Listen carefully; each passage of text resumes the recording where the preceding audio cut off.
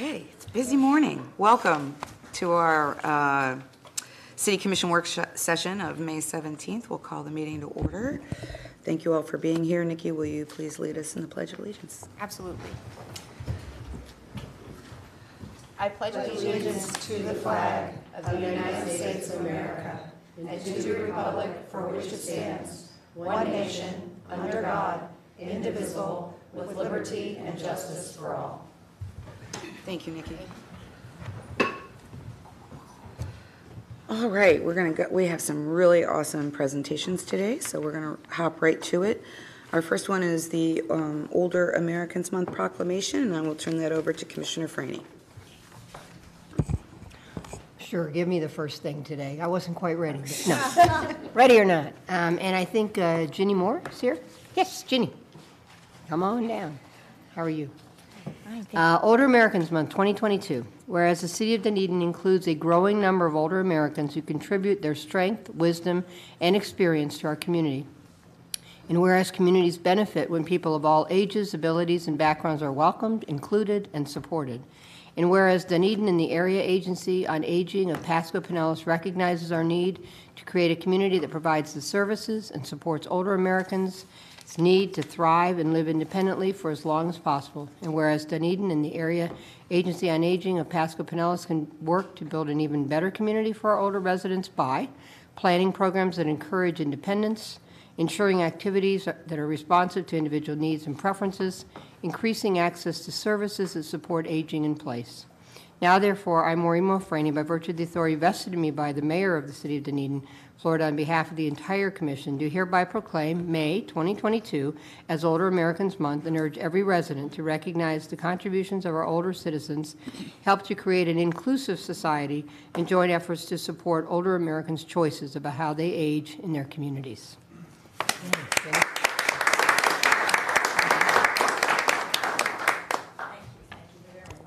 I'd like to say a few words. Can I say just a couple of words? Yes, it's a pleasure to be here representing the Commission on Aging. And Sandy was not available; she's traveling.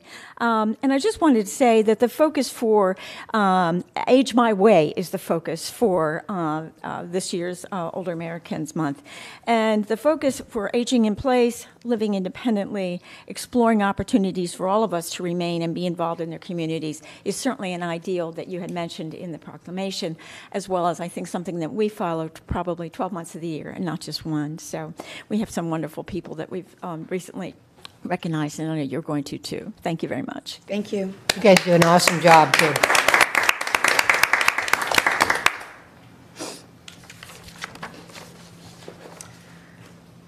Okay. Now we're going to have our Senior Hall of Fame inductees proclamation, and I will turn that over to our Vice Mayor. Thank you. Whereas the City of Dunedin has always been and continues to be a community comprised of people who donate their time and abilities to serving.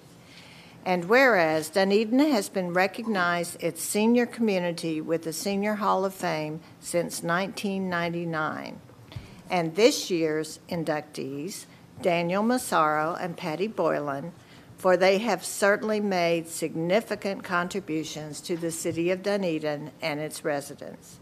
And whereas our inductees continue to lead by example and give of themselves with the hope that what they do will assist in making a difference in the lives of those they encounter. And whereas we who have come to know Daniel and Patty realize that they have made a great difference, and Dunedin is indeed fortunate to be able to count them among its residents. Now, therefore, I, Deborah Kynes, by virtue of the authority vested in me by the Mayor of the City of Dunedin, Florida, and on behalf of the entire City Commission, do hereby honor our 2022 Senior Hall of Fame inductees in recognition of their accomplishments and contributions that have enriched the lives of so many.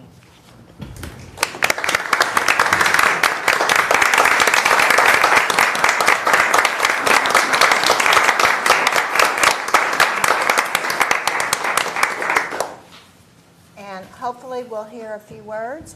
Somehow, Patty, we didn't get to hear from you last time. Well, I'm really a person of very few words.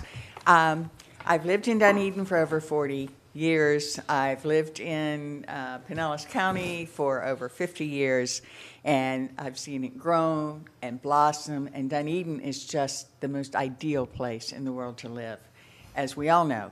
And, of course, my children were born here, my grandchildren are born here, and I'm just so honored to receive this award. And of course, I couldn't be here, or I couldn't have done all this without the help of hundreds of people over the years that have helped me with my projects, and I've helped them with theirs. And I thank the City Commission for everything that you've done. Thank you. Thank you very much, Patty. And I'm going to say that Patty has been, she's been a very strong environmental advocate. That's what I really remember from, they did a lovely sort of retrospective of your life. So thank you. And Dan? Well, at our meeting last week where the awards were given to us, I did have a little presentation that I made. And the very last sentence in this presentation, after I identified a number of projects and things that I've been involved with, one of the last sentences I said here is that I have managed to put my fingerprints on many important projects throughout our wonderful city. And I have. Social media picked it up, and they said I've put my footprints of wonderful projects. Well, those two, right? Those two. And thinking about this after a while, I must admit, it could be that I did have my footprints in some of this. So I wanted to clarify that. One other thing I think is important of all the things that I have been honored to be involved in is the City of Dunedin's many boards and committees. And since 1975, when I was on the very first committee, which was the Community Block Grant Program, not too many people remember that one. That goes way back. But I always look at that as one of the very first committees that started a lot of our neighborhood improvements, which led to our downtown development. So over the past years from 1975 to date, okay, which is 47 years, I have been totally involved on some active committee or board for 37 years of that 47-year period of time. And I've enjoyed every moment of it. Our downtown, I think, is absolutely gorgeous and great, and the envy of many, many other cities within the state of Florida. So thank you for allowing me to be on these boards and committees. I've enjoyed it. And of course, thank you for this honor that you've given me. Thank you. Thank you so much, Dan. So I'm sure people would like to make some comments. Go ahead, Commissioner. Yeah, no, I would. I went to the Hog Hustle, a week or two ago? Jennifer, I didn't run with Jennifer. I walked. You walk fast. But the pancake breakfast was inside Hale Center. So as you came inside Hale Center, you saw all the Hall of Fame people, all the plaques all along the wall and their pictures. And and I took time to just look down them. And it's truly a Hall of Fame. I mean, it's amazing people who've made amazing contributions. So when I look at you, Patty, and I look at you, Dan, like you joined just amazing people that we've just continued to walk on the shoulders of. And so this is no small thing. This is huge. This is huge. This makes you the cream of the crop, the peak of the peak. I mean, the people that really have given so much to make, unselfishly, to make our community better. And yes, Patty, I think of you like the environmental wizard. I'm almost embarrassed that I had no idea you had done all that, and it's amazing. And of course, Dan, I turned to you so many times to advise on buildings and structures. I went by City Hall the other day, and I was telling the story about saying something to you before we made the decision on the design of City Hall. And you had said, you know, early in our design, they actually had the glass go all the way to the wave, the roof. And it was so much better. And they pulled back that version, and that's the version that ended up getting put there. And it makes a huge difference, the glass going all the way without a break before the roof. So, and be glad they didn't say you put your foot in your mouth, right? But really, thank you, because you are what makes Dunedin special. You are. Thank you. Commissioner, anything? Yes, thank you. Patty and Dan, I've been here for quite a long time, and I don't ever remember not knowing your involvement here, doing something, some kind of an involvement. I too, when I go to the health center, I love to walk those pictures, and they're just fantastic. And I can't imagine two better people for the selection this year than you two. So you heard me applauding, I think, on the day of, well, you already knew, but about the announcement. So you guys are fantastic. And I think you're someone that we can all look up to, everyone, all of us can look up to as the kind of citizen and resident that Dunedin is really, really very proud and very lucky to have. So thank you very much for all the effort that you have put in and continue to put into the city of Dunedin. Thanks. Awesome. Commissioner Gale? Oh, thank you, Mayor. You know, there's a constant discussion in Dunedin, and it all kind of focuses on development, and it's about keeping Dunedin unique, keeping it small. And I think the element that's missing from that is the input of the residents that live here.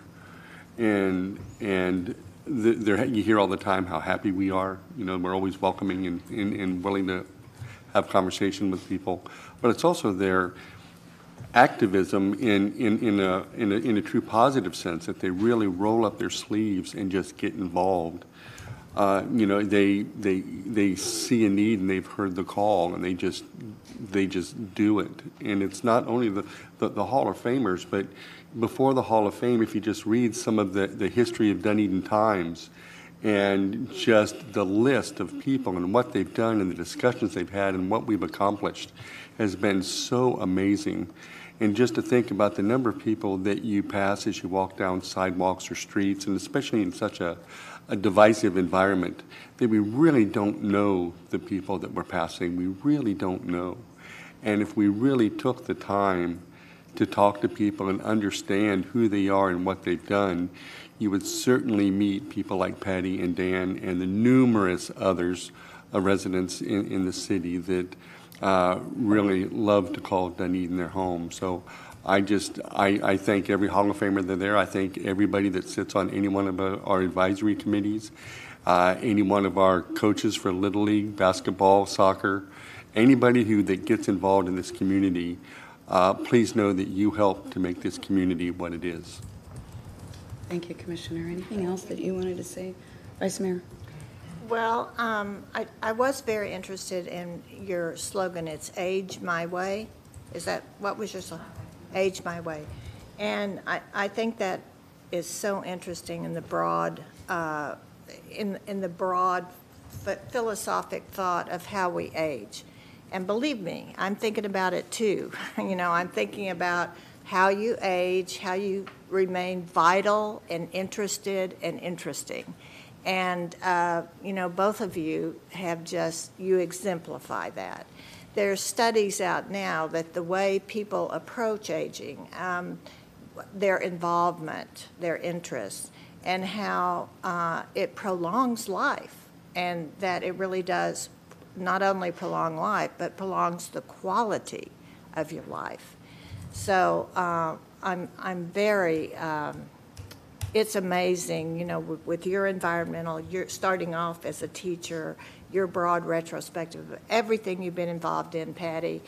And Dan, I've known for so many years. He, you know, I think DTAC, starting the downtown effort so many years ago, was something you've got to always keep close to your heart. He's been involved with, you know, restoring the Chamber building, restoring the Historic Museum, and, you know, involved as president of this and president of that, and the Chamber, and I know there's so many things I'm missing, but they really do exemplify aging my way with my community and continuing to be major contributors. And I truly respect that, and I thank you. Thank you, Commissioners. Unfortunately, I wasn't able to make it to your event last week for personal reasons, and I do sincerely apologize for that. It's something I generally never miss. But in thinking about it a lot, we're in a new environment today than we were just 5 years ago, and just 10 years ago, and just 15 years ago.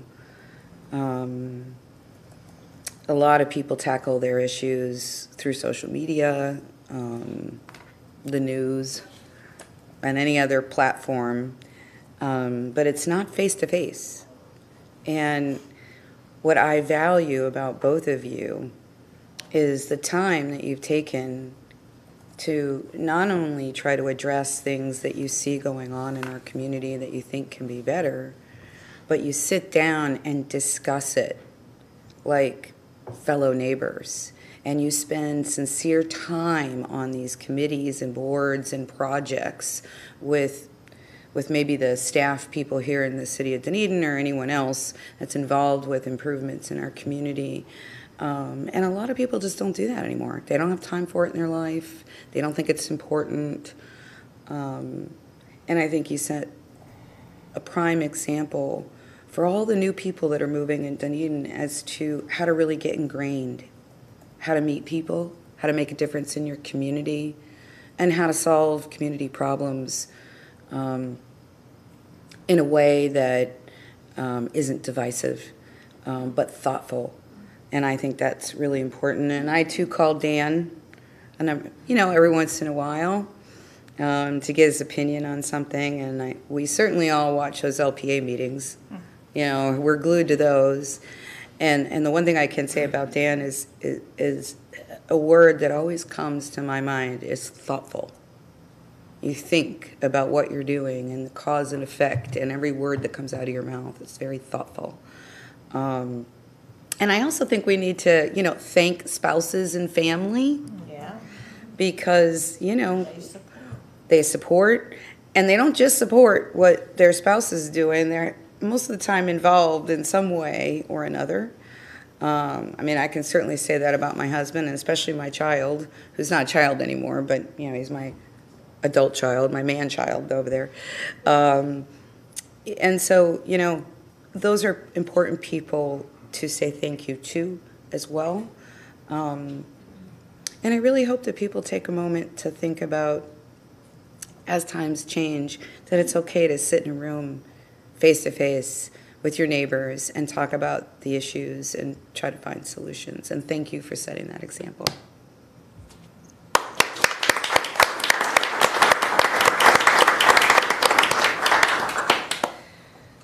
Okay, we have one more proclamation, and that's the Dunedin Paint Purple Day for Alzheimer's. And I will turn that over to Commissioner Gow. Thank you, Mayor. And we continue our celebration of people that just get involved and roll up their sleeves. Steve Olsen, come on up. This is such a wonderful event that hasn't been around long, but it has certainly caught fire, and everybody just seems to embrace it, which is so Dunedin. Paint Dunedin Purple Day for Alzheimer's. Whereas as many as 6.5 million Americans are living with Alzheimer's disease, and the number grows every 66 seconds. And whereas Alzheimer's is the 6th leading cause of death in the United States, and the only leading cause of death that cannot be cured or prevented. And whereas there is a need to raise awareness about Alzheimer's disease and to honor all the caregivers who support and care for loved ones with Alzheimer's disease. And whereas researchers are making great progress in developing ways to accurately diagnose and treat Alzheimer's disease, and we need to accelerate that pace of the research. And whereas the Alzheimer's Association is asking residents of Dunedin to visit alz.org to learn more about Alzheimer's and to join the fight against the devastating disease by decorating their storefronts and spaces with purple, as well as to wear purple to raise awareness and to raise money to support the continuing care, support, and research of the Alzheimer's Association.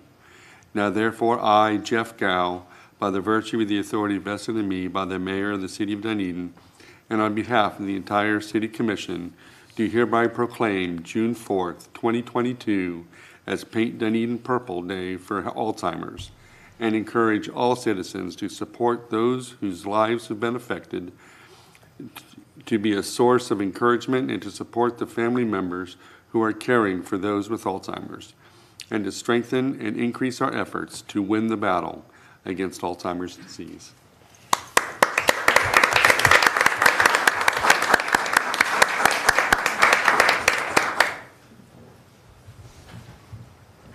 They told me I didn't have a time limit. I didn't know that, so I can go on for an hour, right? I have a gavel.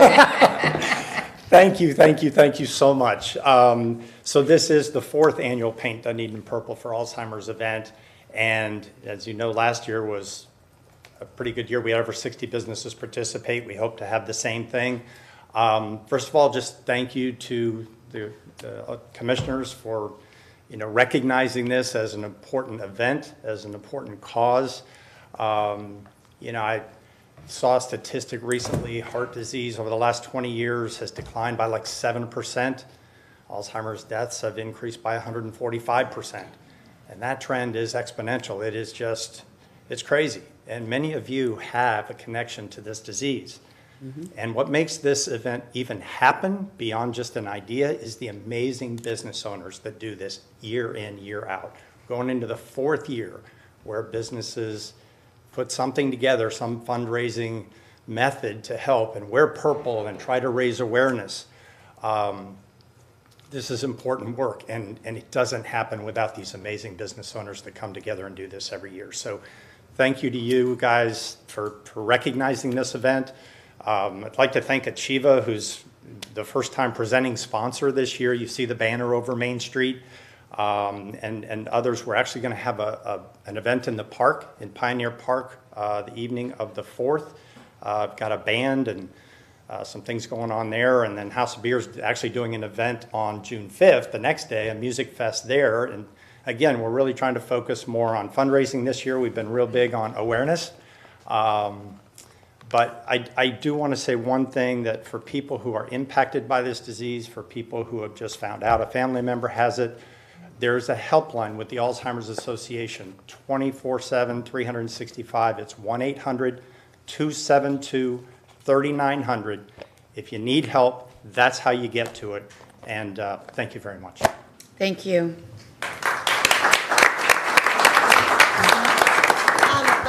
Before you go away, I do have a question.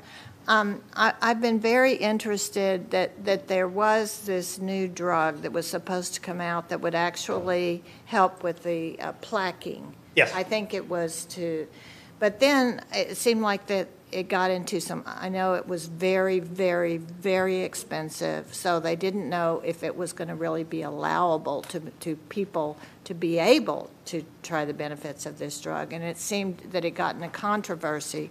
Can you talk about that a little bit? I can, and I'll try to stay in my lane because I'm not an expert. Yeah, but I mean, Right, I know. So the drug that you're talking about is aducanumab. Takes a while to learn how to say that one. Yeah. The brand name is Aduhelm, which is a little easier to say. So that drug is incredibly expensive. And it is available, but the way the approval has gone, it's only available to a certain criteria, that meets certain criteria. So everybody can't necessarily get at it. I don't know those parameters. I don't know that. But the other piece was, will insurance carriers, Medicare, and all of that pay for it? The most recent decision, I believe, is that Medicare has said no. Another issue the Alzheimer's Association lobbies for quite heavily is to make it more accessible. So there's hope where there was no hope, because the research, again, very controversial, so I'll stay in my lane. It seemed to help people. And there's some debate about that. But it moves us in a direction where that type of drug that actually addresses the cause would be incredibly helpful to many, many people. So it's the beginning. It's a huge step because before there just wasn't. I'll stay in my lane. Thank you. All right. Thank you very much. I think people. And thank you for asking. That's. But I think people do need to know that there are new medical technologies. Maybe they're not perfect, they're too expensive now, but they're coming. They're coming. They're We're making coming. progress. I hate to say, fundraising's not really my thing. This was an accident. But without the money, we can't do the research. We can't find the cure. That's correct. Thank you so much. You're very Thank you. welcome.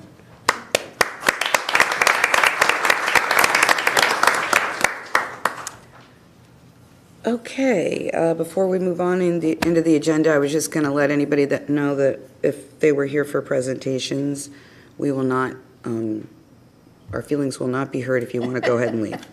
Run. Now, you are more than welcome to stay. I just didn't want you to feel like, at what point can we get out of here? She's just letting me know that they can leave. They don't have to stay to. I noticed our staff are not able to run. Yeah. They left. They want to stay. They're happy to stay. I just know I have gone to so many meetings, and I just kind of don't know when the appropriate time is, so I try to give people an out. Yeah, John and I are going to go too, if you don't mind. Hey, go right ahead. You're going to be up. Yes, that doesn't hurt your feelings. Nah. We have our quorum. Yep, there you go. I know, we have to be afraid what they'll do without us. That's it. Okay. Next is citizen input. Anyone wishing to speak on any topic that is not already on the agenda, you're more than welcome to come forward. Anything that is on the agenda, you'll be able to speak to. Seeing or hearing none, we have the consent agenda, which is the approval of the minutes of 4/7 and 4/19, board and committee appointments to Causeway and Coastal Waterway, Edgewater Drive, Marina, Public Relations, Social Services, and Stormwater Advisory. And then there is the purchase of a MS 500 ATV for $73,000. There is the new city website and cloud system in the amount of $205,000 over 5 years. There is the interlocal agreement with Pinellas County regarding conservation management plan. There is the first amendment to the water tower license agreement with Verizon, and there is the community center HVAC controls retrofit project. Go ahead, hit me. Which ones do you want to have pulled? Because I know somebody's going to pull something. I do have one. Which one? The interlocal agreement with Pinellas County. Okay. I just thought that Yeah, was yep. such a. If you wouldn't have, I wouldn't have asked for it. Say what? If she wouldn't have asked for it, I wouldn't. Okay, so that's Well, if they wouldn't have asked for it, no, I'm just kidding.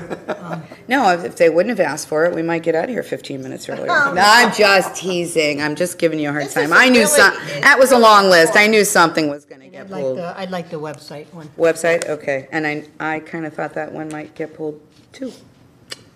Okay, so without 2D and 2E, can I have a motion to approve the consent agenda? So moved. Second. Vice Mayor Kynes and Commissioner Franny, thank you. All in favor signify by saying aye. Aye. Any opposed? Motion passes 5-0. We'll go first to our new city website and cloud system, which is Direct Communications Director Sue Burness. Did you didn't want a whole presentation or anything? You had questions? You have like a 30-minute? Stop No, it. I'm just kidding. No, just a little bit of an overview is great. Welcome, Sue.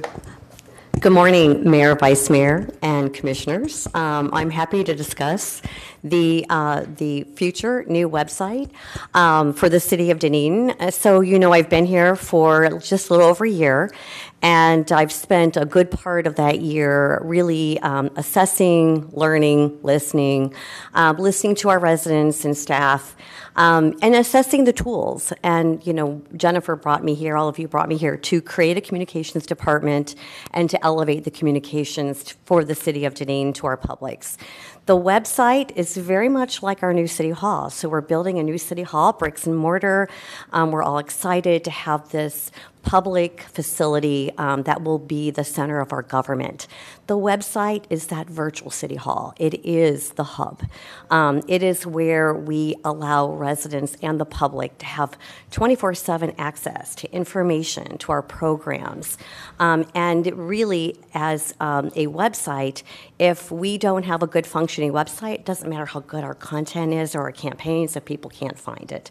There is also the user experience for the public to access that website, and also the back end, which is our staff and the admins in the city who have to update our website. And we have to take a team approach. And so we've been very thoughtful over the last 7, 8, 9 months. We really started this process last summer. We vetted 4 very, very good companies that are all focused and serve government agencies in web platforms, in web licensing.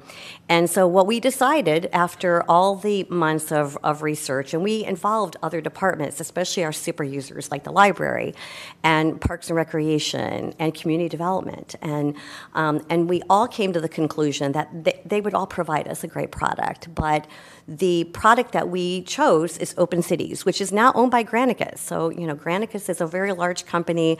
They continue to acquire to be a full service provider of everything for government.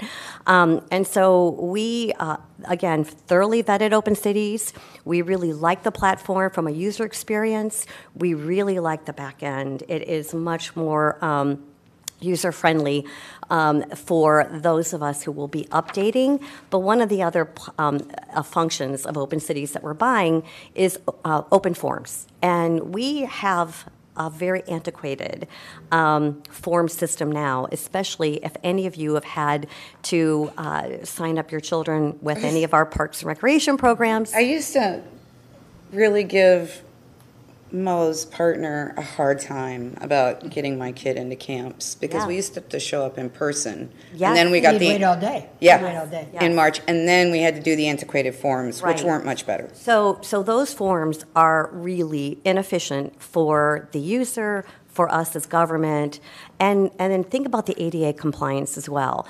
So Open Cities has this open form portal that will allow us to digitize so many of our forms and create all those efficiencies. In fact, there are other cities that are using this platform now that have hard data on the efficiencies, money saving that they've created by staff with less time on the phone dealing with people in person. Not that we don't want to deal with people face to face, but we want to make it easy for someone to sign up their children or submit a permit and all of that. So the new platform is a big bundle, and so it's more than just a website. It is the website, it's the licensing, it's the information architecture. Information architecture is the heavy lift that we are actually buying their team services because honestly, we just don't have the depth on our team to take this on. It might take a lot longer to do. It's still going to be a multi-phase process, but information architecture is going to do the site design, the navigation. They're going to help us archive pages and pages of content that were brought over in 2017 that probably should have never been brought over. So we have a lot of stuff that we need to go through. Training, so important. So that is part of the bundle as well. So, and the other piece of it is an email notification, which is so much more advanced than what we currently have, which actually Granicus has sunsetted, the e-Notify, but it is a CMS, government cloud system, which is an experience system that will also allow residents to opt in with a text message. So that's a whole new thing that we will be able to phase in the months to come. So that was 5 of your 30. You got more. No, I'm just kidding. I always feel your energy, Sue. I thought this was important for us to put front and center because, for one thing, it's a couple $100,000, but it's the biggest thing we do. We can do everything if we can't communicate well it doesn't matter. Sue, I noticed in the survey that we're going to talk about later that communication has gone up in terms of how the citizens rate, how we communicate with them. And it seems to me this is just another level of a step, again, to be better and to try to, come to them with what's going to help them communicate with us. So, I'm just fully supportive of it. And I was hoping to get a chance to talk with you yesterday about a few details about it, but I have so much faith in what you brought. You've been a game changer for communications for the city, so I look forward to this. How long do you think this is going to be to implement? Oh, goodness. Well, we hope to kick off the whole project June 1st, knowing that it will probably take at least, 8, 9, 10 months. I mean, again, that is if we do all the things on our end. They're going to give us homework. They're going to give us assignments. They're going to lead us through this process, but we have a lot on our end to do. So, we get very distracted, on any given day or week. We won't talk about what distracts us, but we could get distracted. So, but we're going to take a team approach. Everyone is excited about this, and it will. My goal, based on that citizen survey, which I was pleased to see those results, but when the city platforms, especially the website, become the #1 source where people get their information, that's when I know we've done the job we need to do. Great. Thank you. I know you have something to say over there. Well, I'm just really excited. And from the minute that Sue started pitching this, she had me at hello, by the way. So, Me and Hello. Yes. That's a country western song. yeah. Yes, it is. This really is everything that the five of you have been Yeah. looking for. Well, and ironically, you and I were talking about it yesterday, and I said, well, I think we should pull this item. And I said, but are we going to get, I said I didn't see any kind of PowerPoint or anything in the, kind of show us what it looks like or whatever. She said, oh, no, you're going to get that later. And I'm like, well, then I'm not going to worry about it. And then she did. But anyway, I agree with everything you just And said. I'm holding back any micromanagement questions because I'm fascinated No, with the no. whole way you're going to implement, and I know how you get pulled. Right. I know how, Right. having, a project manager on our side that had dedicated time would be great, but that's not the world we live in, but yeah. But anyway, I'm Right. not going there because. No, I know. One thing I wanted to also, that I forgot to mention, is we're going to have a user tester group of residents. So I'm going to, I've been engaging the PRAC Can we committee. send you some names of people that we know use the website? Absolutely. I've engaged the PRAC committee through this whole process. In fact, they've sat Wonderful. through Yeah, and I thought presentations with the vendors and understand the direction we're going in. They want to be part of the process, Wonderful. and we'll have other residents that will be able to. The testing is very important, and the feedback that we get. Anybody have any other questions for Sue? I'll just, I have a question, Yes, sort sure. of. Most of my questions were answered in my conversation with Jennifer over time, and certainly yesterday. And I just have a question for you to make sure that someone just tossed out a $200,000 number. And it's just very fortunate that we were working with Granicus before, and this kind of wraps in together. That was the point that Jennifer made. And so as we got into that, realizing what we can get out of this whole program, is it $200,000 when? It's over 5 years. Thank you. Yeah. Yes, it is. I knew the answer to that. I just I wanted know. you to give the Thank you, answer. Commissioner. I appreciate that. It is over 5 years, and there are some one-time setup costs that are substantial, and they've been able to spread those out so that we can budget, for the next 5 years. And then, of course, the licensing and some of the other products, their annual fees that come with that as well. But it is over 5 years. Thank you. Thank you. Any other questions? I don't have a question.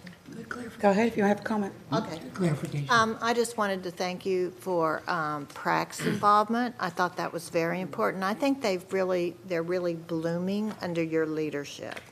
I think that they, for a while, didn't really feel that they were really plugged have a direction. in, tied in, and could really use their skills and talents. And I think that's really changed, and I appreciate it. I thank you. Well, thank you, and we've got a couple of new members that I'm very excited about as well, and there's an energy there, and this is going to be a big project that they're up for the challenge, and I need them to really lead the testing and to be the eyes and ears of this whole process. So, Thank you. yep, thank you. I couldn't be more excited. Really, I couldn't be more excited. And I don't know if congratulations is the right word, but Not yet. no, I know that. But what It's like giving birth, right? I think there are probably a lot of our internal users that are like, thank God, finally, kind of thing. And over time, I think our residents will be saying the same, and that's the point. Because, even when I go on there, the levels I have to go down into the website to find something is cumbersome. So I'm just so excited about it, and thank you for doing it. Thank you. Okay, can I have a motion to approve? So moved. Second. Commissioner, I'm sorry, did I skip you? I echo. Okay, Commissioner Franny and Commissioner Tornga, all in favor signify by saying aye. Aye. Any opposed? Motion passes unanimously. Thank you. Thank you. And then the other item is the interlocal agreement with Pinellas County regarding Clearwater Harbor, St. Joseph Sound, the conservation and management plan, et cetera, et cetera. Good morning. Did you just have questions? Who pulled it? I think you pulled it. Did you just have questions or? I just think that this has been a long time in coming. Because when you talk about what goes into St. Joseph Sound or what goes into the harbor, you're talking about tributaries also. It's not just runoff, it's also Curlew Creek. It's also some of these tributary waters that end up. And so I just, how long ago did we start that, looking at? 10 or 12 years ago. 10 or 12 years ago. Something to that So effect. to me, this was a real win, to be able to see this level of participation with the county, Swiftmud, and 9 municipalities. I mean, that's a huge win for our surface waterways. So And at this point, this is just the, NPDES. I know that word. this is just the agreement to do the update assessment, correct? They haven't done it yet. Yes. And can you just give us the bullet point version of the kinds of things they're going to be doing? Absolutely. Good morning, Good Mayor, Vice Mayor, Commissioners, City Administration. My name's Michelle Monteclaro. I'm the Stormwater Program Coordinator. The Clearwater Harbor St. Joseph Sound Conservation Comprehensive Management Plan is a 4-year water quality study. Wood Environmental is our consultant. And really, when we think of the study, there are 5 major components. We're reviewing our existing water quality data and our watershed data. We're creating a targeted water quality monitoring plan, and then we're monitoring for a 2-year period. And after that, we'll do our data analysis and we'll look at, what's really going on. A report and management recommendations is generated from this study, so we'll have these tools once this 4-year period is over. Gosh, something just flipped through my brain. Things flip through my brain very easily now. Well, you think about it. You'll give us an action plan at some point, right? Correct, yes. Well, again, I just thought that this was a real win. I know what it was. I was not aware we were considered it was considered an impaired water bodies. Correct. St. Joseph Sound and Clearwater Harbor are considered an impaired water body according to the Florida water impaired rule. It does not meet certain water quality criteria, essentially. Okay, thank you. I mean, that's important. Did you all know that? That we've been on the impaired for 30 did. years? I did not know that. Commissioner? I did not know that. No, I'm excited as well. I know that there are other organizations that do fabulous studies of Old Tampa Bay and down around the peninsula, and it all kind of seemed to always stop at Clearwater. And so trying to get any information north on the quality of the water, seagrasses, oyster beds, always seemed to be kind of challenging. So the idea that Dunedin and St. Joseph Sound is going to get some real attention is exciting and justified. Anything on this end? As far as questions go, it's interesting how the study goes for such a long period of time, it seems. And of course, we know what's happened to us trying to dive for those little varmints that we try to capture. We have to go all the way up to Apalachicola. I'm kidding, but we have to go a long ways up because we've affected this. And I know we've been working on this, I think, since at least 2012 in trying to lower these levels. And I'm just wondering, just perhaps some input. And so it's not so much of a question, but it's input.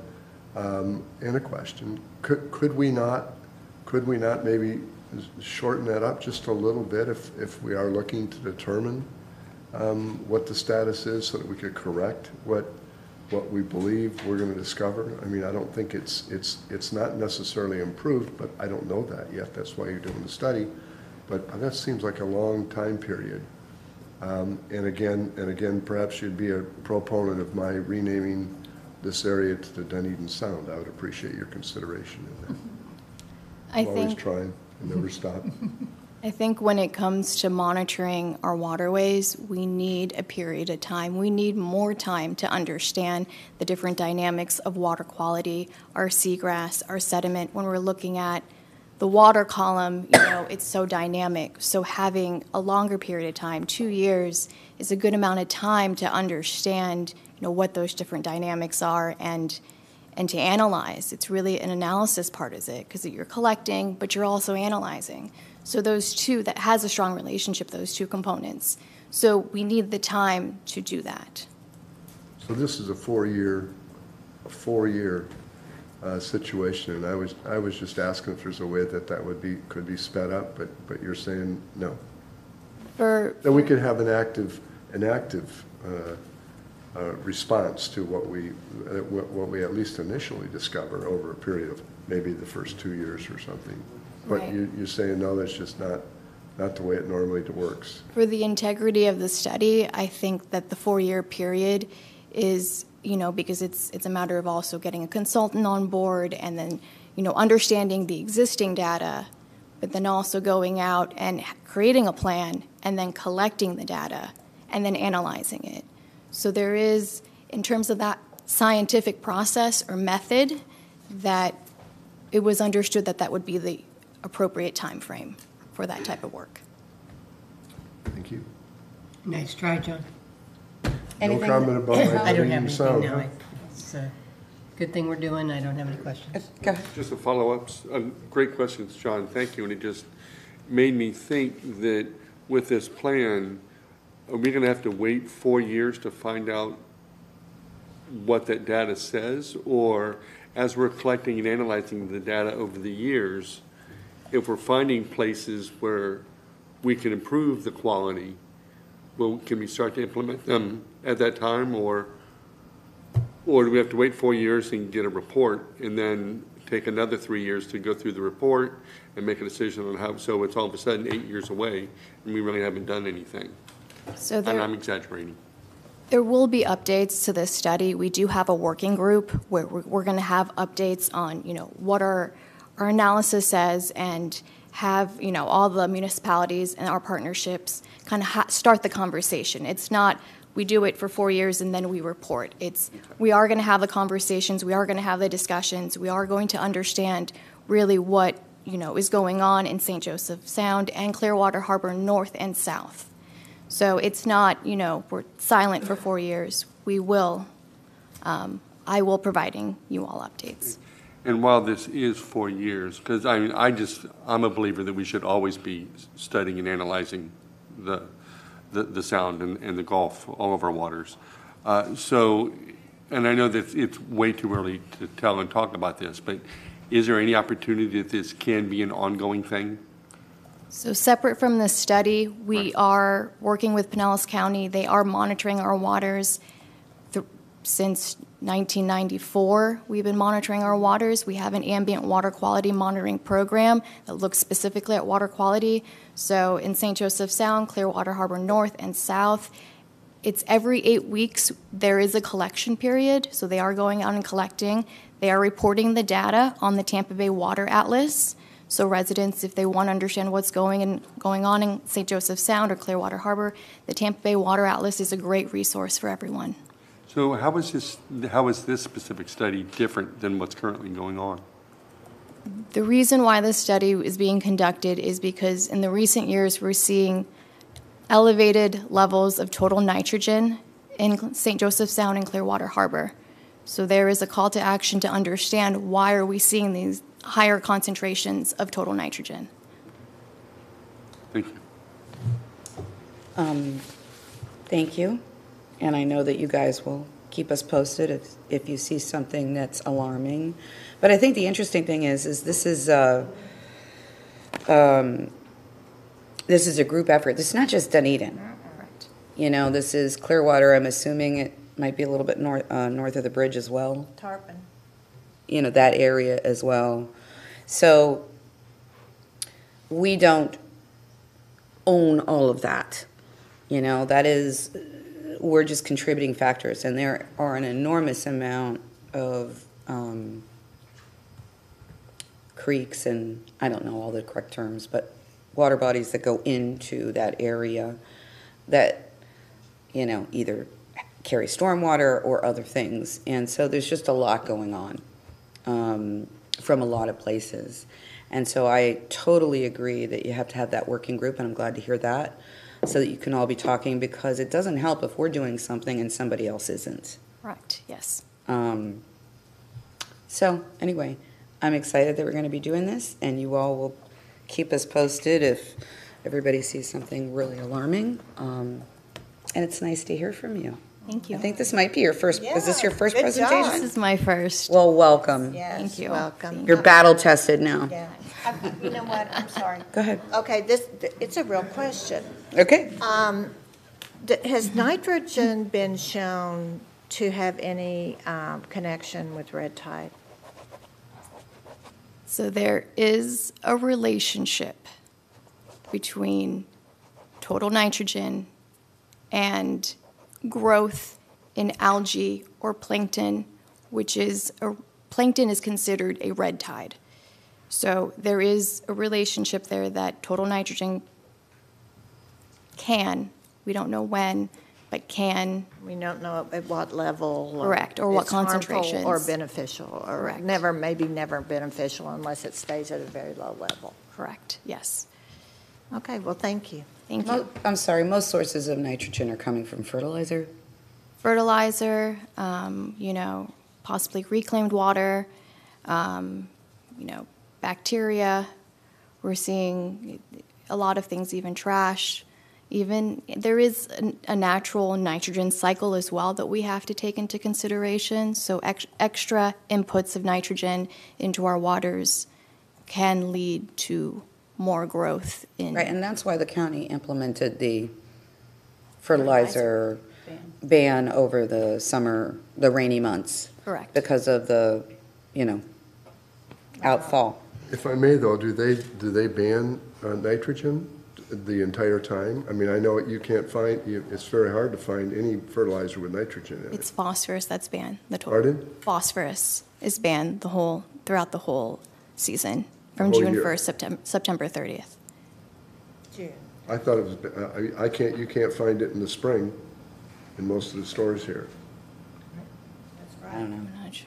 June through. Is that correct? June through September? June But through she's saying September. phosphorus, he's saying nitrogen, so. Okay, for phosphorus, it's June 3rd through September 30th. For phosphorus, I believe it's throughout the whole year. You just said the same thing, I'm sorry. You mean nitrogen? Nitrogen. Nitrogen, yes. I'm sorry. Gotcha, that's okay. So, they have taken those active steps, and we have accepted that in our city. I don't know how it gets enforced, and that might be an issue, in the future to address, but. Well, Pinellas County enforces the fertilizer ban for the entire county. Right.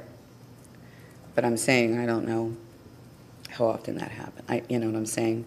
There's a lot, they're just like we are in the sense of, being low on staff level and how do you get it enforced. And so that might be something you discover along the way. Okay, can I have a motion to approve this agreement? So moved. Second. Vice Mayor Kynes and Commissioner Gal, thank you. All in favor signify by saying aye. Aye. Any opposed? Motion passes unanimously. Thank you very much. All right. Move on to action items. We now have the Arts and Culture Advisory Committee continuance. Anything you want to add, Rebecca? No. Okay, so I think we have Nicole and Jackie and Elizabeth. Yep. And anyone else that wants to come forward.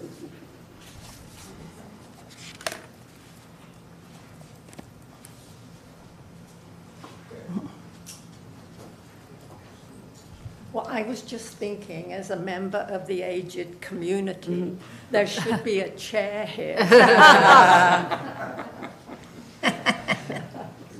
Okay, Madam Mayor, Commissioners, and staff, good morning. Good morning. Jackie Nigro, Chair of the Arts and Culture Advisory Committee.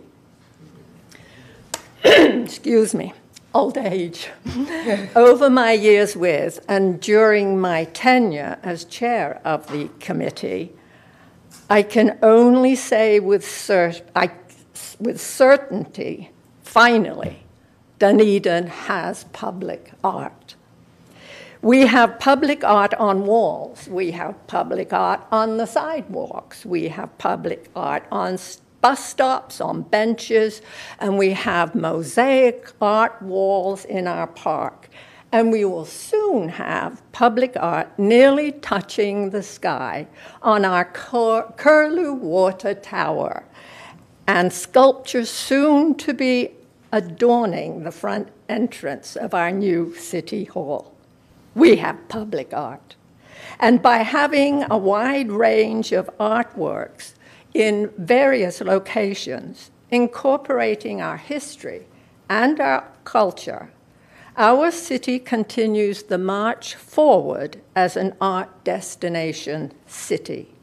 So much so that private film companies now come to our shores to make films and attend the Dunedin International Film Festival, and visitors make beneficial use of our art walk evenings and our other cultural events and celebrations. We are drawing the public into a Dunedin experience. Mayor, you, our commissioners, city staff, and residents and businesses have all supported it. Thank you very much.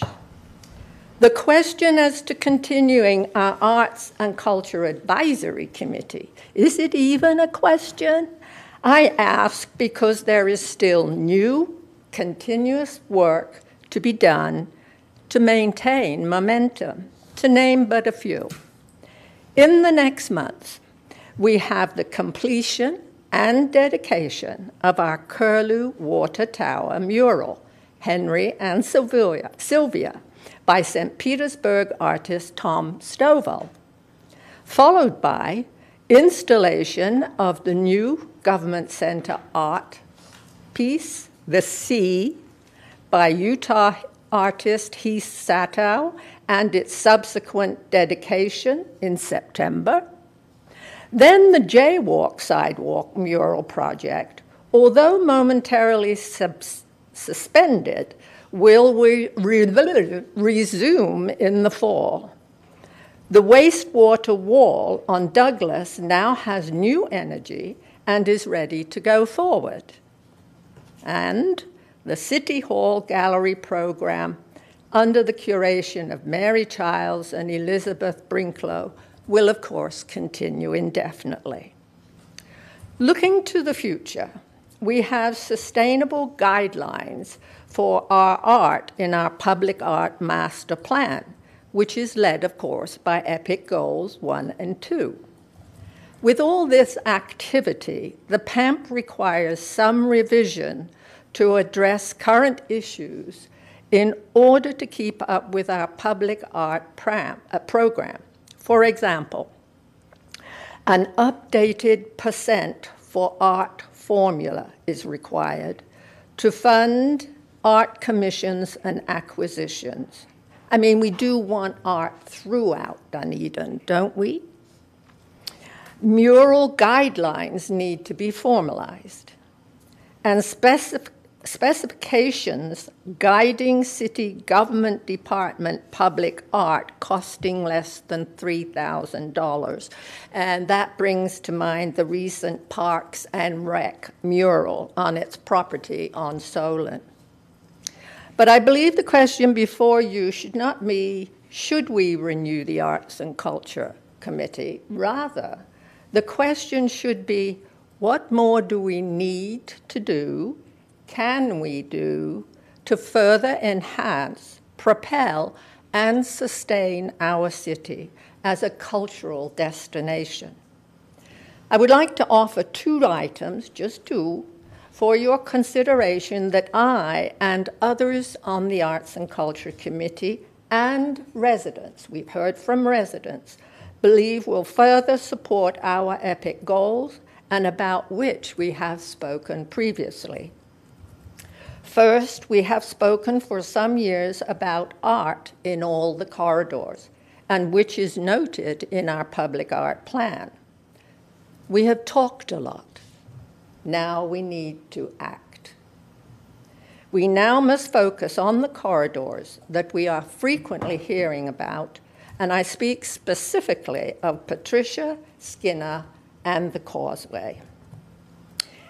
And secondly, we need a professional theatre facility. We need a theatre that can host a venue for poetry readings, to drama and comedy, from children's theatre to music, dance, and film. Sorry. I didn't mean to make you sneeze. Oh, sorry. We need professional productions and space for community work. We do not need a Strauss nor a Ruth Eckert Hall.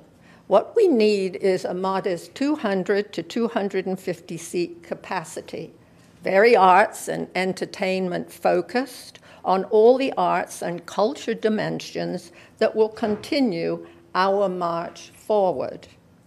And while we do not envision a public-private project art, try that one, partnership, we do envision and invite city government alignment and support.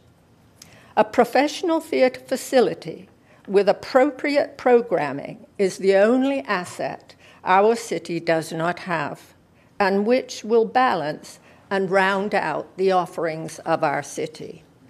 Permit me for just a moment to share the benefits of such a culture venture.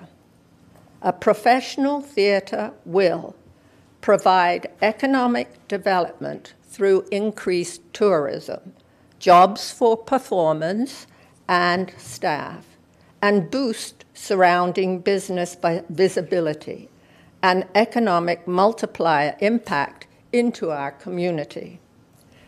It will provide a new social activity in Dunedin to improve overall well-being and mental health. Theatres have been linked to opportunities of enjoyment, stress relief, and multicultural connections through shared experiences. It will increase diversity, acceptance, and free expression, and provide an educational hub for our children and grandchildren to view on stage the possibilities in life and explore their imaginations. In conclusion, Madam Mayor, commissioners, city staff, residents, and businesses, all of you collectively have made great strides in moving our Dunedin into a cultural destination city. It is my hope that I have shared with you what the Arts and Culture Committee actually does and has accomplished, and what more needs to be done and the way ahead. So then, I speak with the Arts and Culture Advisory Committee's full support when I say we have blended the city's rich past, are creating an ever vibrant present and a tantalizing and enriched future. Thank you. Thank you, Jackie. Anything you would like to add, Nicole? I don't think I can. Elizabeth? Anything? Okay, does anybody have any questions? You're our art liaison, anything that you? Well, you know, I'm very interested in your performing arts center idea. Does that idea encompass the ability to also show films? Yes, it would. It would be a full... I mean, because, you know, there's some very small venues I've seen that show wonderful films that you really can't find, you know, in the major cinema houses. And I think, you know, Chautauqua, for instance, it's a very small theater, but they show some of the more interesting films that are very thought-provoking. And so I'm just wondering if that you're planning that would be also a part of the I would say totally palette. encompassing. I mean, Elizabeth, please. Elizabeth Brinklow, thanks for having us this morning. The idea is to have a multiple range of programming. So from dance to film to live performing arts, TYA, children, theater for young audiences, film, poetry, every aspect of the public art, performing arts arena. And Elizabeth, because I know you were so involved in performing arts in St. Pete, have you heard about the Poetry Out Loud? I know you have in St. Pete, that Steve Seibert's very involved in. Are we doing anything, could we bring that to Well, there's here? a conversation in Arts and Culture Advisory Committee right now about poetry. Paige McBride just love recently Paige. received, Great. actually Saturday, received her master's in poetry from St. Leo University. And she's very interested in creating an event that has only just begun taking shape in conversation, though. But yes. I thought that was a very interesting program. Thank you. Thank you for all you're doing. Any questions, Commissioner? When do we start? Yeah, no question. So as far as the theater goes, well, first of all, there's like no reason to continue this committee, is there? There's nothing to do, right? Oh, right. Because that is why we're here, right? I mean, you're the only one that comes forward, Jackie. It's just like not only like the expectation is there, like you're continuing it. Now, come on, here's the next level. So with the theater, though, like, because I just don't know this, like what kind of group is behind it? Is there some money behind it, as, you know? There's a lot of momentum right now with a small core group of people. Didn't you just all fly to Sarasota? There were, few of you? yes. We spoke with one of the potential architects, primarily to tour a facility there called Rosemary Square, which encompasses retail, an anchor restaurant, housing for artists with the Sarasota Ballet, and a number of other arts organizations. There are approximately 5 that fit into that. It's about an acre of land that is encompassed. And that also includes some parking. But that was the purpose of the trip, to really to view that particular space and how that was modeled, and to see if that's something that would work for us. And I think in a smaller form, perhaps. But truly the focus is on developing a feasibility plan and a business plan to make sure that as we go to donors that we have the opportunity to validate what it is we want in every way. I mean, truthfully, I mean, I think I shared this with you. I went to Nantucket last summer, first time. Well, I loved it. But they have a theater. It's probably 150, maybe 200 seats, but I'm thinking 150. And they rent from a historic church that had a church hall that part they didn't need, so they made a pretty good deal with the nonprofit theater group. And I think they've been there for years. And I mean, it's pretty awesome. I mean, it does a lot for the community, I think. So, so yeah, I mean, there's nothing, you know, great minds brainstorming. Who knows what happens at the end of the road? So, thank you. Any questions? Are there specific thoughts about a specific location or a general location within the city of where this might take place? I've been asked that question as I talk about that subject as frequently as last weekend. So is there any? We're exploring locations. Is there a sort of a prerequisite as to where this might be then? Is it more directed towards the downtown, or is it? Well, we're not opposed to moving it a little bit because off of, sort of the crossroads at Pioneer Park, there's certainly an opportunity to move beyond that because we do want, just as public art is for everyone, we want to be able to have the performing arts facility to be available to everyone, and that includes access. So finding a suitable location with access is pretty key. What is there, I've often thought about this, is there any opportunity to gather together with a particular church, this is a total non-denominational concept or thought, but to get together with some church who certainly uses the performing art part of it during one small section of the time that we're talking about of 7 days a week? Well, I don't think space is actually the question. Okay. Providing the professional theater facility, the operations, the lighting, the sound, proper dance floor, to be able to get all those elements together. I don't think, any of the venues right now that we have in the city offer that. No, I'm saying getting together with one of them to cause that to be. It's just a thought. I just thought I'd throw that out. Right. Thank you. Thank you.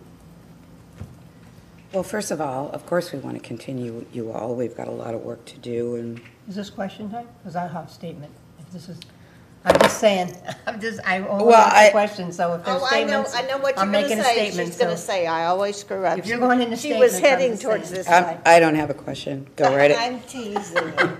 Go right ahead. I'll wait another 30 minutes. No, we're teasing No, if you're going to you. separate question and statement, then you have Well, to be clear, because I wasn't. in the continuance part, I Yes. didn't think that was necessary. But Okay, go it's right okay. ahead. Have a statement. Well, no, I want to make a statement, because Go. I want to thank Jackie, I want to thank Nicole, I want to thank Elizabeth for the amazing job you're doing, and of course, I'm for the continuance of it. I think that you've just, you guys just epitomize, what can really work so great in a committee. I mean, you work as a great team, you've got a lot of energy, the passion's there, and it shows. It shows in what we've done. And, just one thought I put into your heads, like as I look at it, and I think you guys are right on it, trying to really make sure we're diversifying where we're putting art. The old less is more. We don't want too much all in one place, and then we start to look junky. So, and it sounds like you're already, that's already in your head. So, other than that, and obviously the theater thing, obviously it's all about money, right?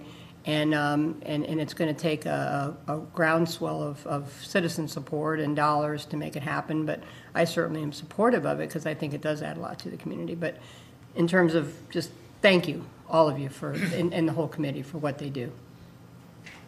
Any final comments, John? Jackie and Liz, thanks. Did you ever ask? I never got no, I was comments. She said she wasn't Go right asking ahead. questions. I'm trying to see back you. Go right ahead. Okie dokie. I have always been really bad about the questions and comments, and she always tells me, so I apologize for that. I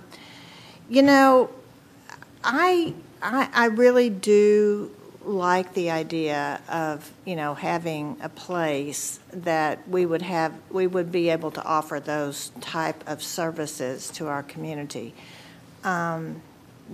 We don't have we do have the performing arts with our extraordinary Scots culture, absolutely, our bands. And I know that we have a very strong and growing children's theater. She's wonderful. She works so hard to do that. We have the International Film Festival. But to focus it, a place that many of these things could go out to the community, I think would be really extraordinary. Of course, I was going to say, are we sitting at the right place? I knew I wasn't going to get any comments. Is this the place? I don't know. You just couldn't help yourself. I couldn't help myself. But anyway, I do, of course, we're going to continue. Thank you all so much for your efforts. I can't wait to see Sylvia and Henry. I cannot wait to see them. I know it's going to be really superb. Any final comments, Commissioner? Just my continued admiration and appreciation for the work that not only you ladies do, but the entire committee. And it is just amazing, not just to watch you work, but to listen to you work, and the collaboration and the ideas and how do we get it done kind of approach. You certainly know where I stand on the theater, and it's just the continuing conversation, and the conversation moving forward is just exciting. And, you know, within all of our community schools, middle school, high school, band, orchestra, drama, musicals, we all earned superior, straight superior in any competition that we had this year. It's amazing. The high school just put on a musical, The Addams Family, and it is being nominated for, I think it is 7 different categories of awards within our school system. And so it's just amazing the amount of art in our city, the amount of performing arts in our city. And that's not even including our Scottish community and our pipe bands and what they do in our dance and Highland dance and everything. So just thank you. And DFAC, our fine arts as well, absolutely. And just, Jackie, thank you for stepping forward and just taking the question off the table. And so that you came in strong, so thank you for that. I'm not sure what else to say. But yes, I do want to see the continuance, and I do appreciate all the work that you all have done. Jennifer, certainly at some point, and maybe it's during our budget cycle, I would like to understand what our coming year and the next couple of years, what our plan of contribution is and what that is meant to cover. So, Nicole and I have been working on okay, so you're going to give us a little information. All right, that's what I'd like to understand. Great, that's good. The other thing I'd just like to say, I do think that the idea of the theater, I appreciate folks just sort of taking that and running with it, but I do think it is a public-private partnership. I don't think it's something that government can do on its own. And I do not mean to be the water on the fire, but we have not one dime put aside for this, nor do we have it available to us at this moment with our current plans. So it doesn't mean that it won't evolve, is what I'm trying to say. I think we have to see what it is, but the excitement of it is great. I just want to make sure expectations are, I was trying to say what she said. She just did it in a much better way. Yeah, but you know what? But I love the fact, like just last weekend, that you all flew down to Sarasota on your own dime just to check things out. I mean, that's cool. Pretty special when people, gravitate towards an idea, a working group is together, talking about it, and of course, you're our contracted advisor on all things art, and so you've involved yourself in that, and I really appreciate that. I think we've got all the right people at the helm, and I'm just excited to see what happens over the next couple of years. Just to clarify and kind of calm your nerves about the public-private partnership, specifically, we know there is no city funding, and therefore we are moving ahead. But we are requesting alignment and support, and that support comes in a variety of ways. So that's just to kind of clarify and kind of okay. Well, I mean, I thought I heard Jackie say earlier today, we don't want a public-private. That's what I thought I heard her say. She said it is not a public-private partnership. Right, but what that said to me was you wanted us to put it in the budget. That's what I thought that was saying to me, which is why I'm saying what I'm saying. We don't have any money. Not at this time. There's not an expectation of that. Got that. And that comes with a lot of other issues and items that we just felt that there is enough support. We are getting a lot of support Right. to move this forward. So that's what we're doing. And please don't take any of my comments in any negative way. I just wanted to make sure I understood what Jackie was saying and what you were saying and what we were saying. I think we're all supportive of the idea. It's how do we get there? I'm just so impressed that on that one issue that, but that's who we are. When our residents want something, they get together and they figure out how to accomplish it. And that's special. That is really special. You have all done that on the Arts and Culture Committee by bringing the Public Art Master Plan here, putting that together and having that done. That was something that happened when Jennifer came, because it was something she had in her other cities, and she really, it had been something we talked about a long time, so I'm not saying it wasn't on the table, but I think We didn't know how to do it. I think Jennifer correctly. just came in and said, oh, no, we need to do this. And so I'm just really excited about all the steps, because it is really life-changing is not the word, but it was a significant change in our community to how it looks and how it feels and who it attracts. And so that's really exciting. And the Arts and Culture Committee, Nicole and Elizabeth and everybody on the committee are a significant part of that. And you are definitely a working committee. So I appreciate that a lot. And we have another member too, a deputy member over there. Yeah. Well, she loves it too. So I'm just really excited at everything that you all do. Really, I am. I think it makes such a difference in our community.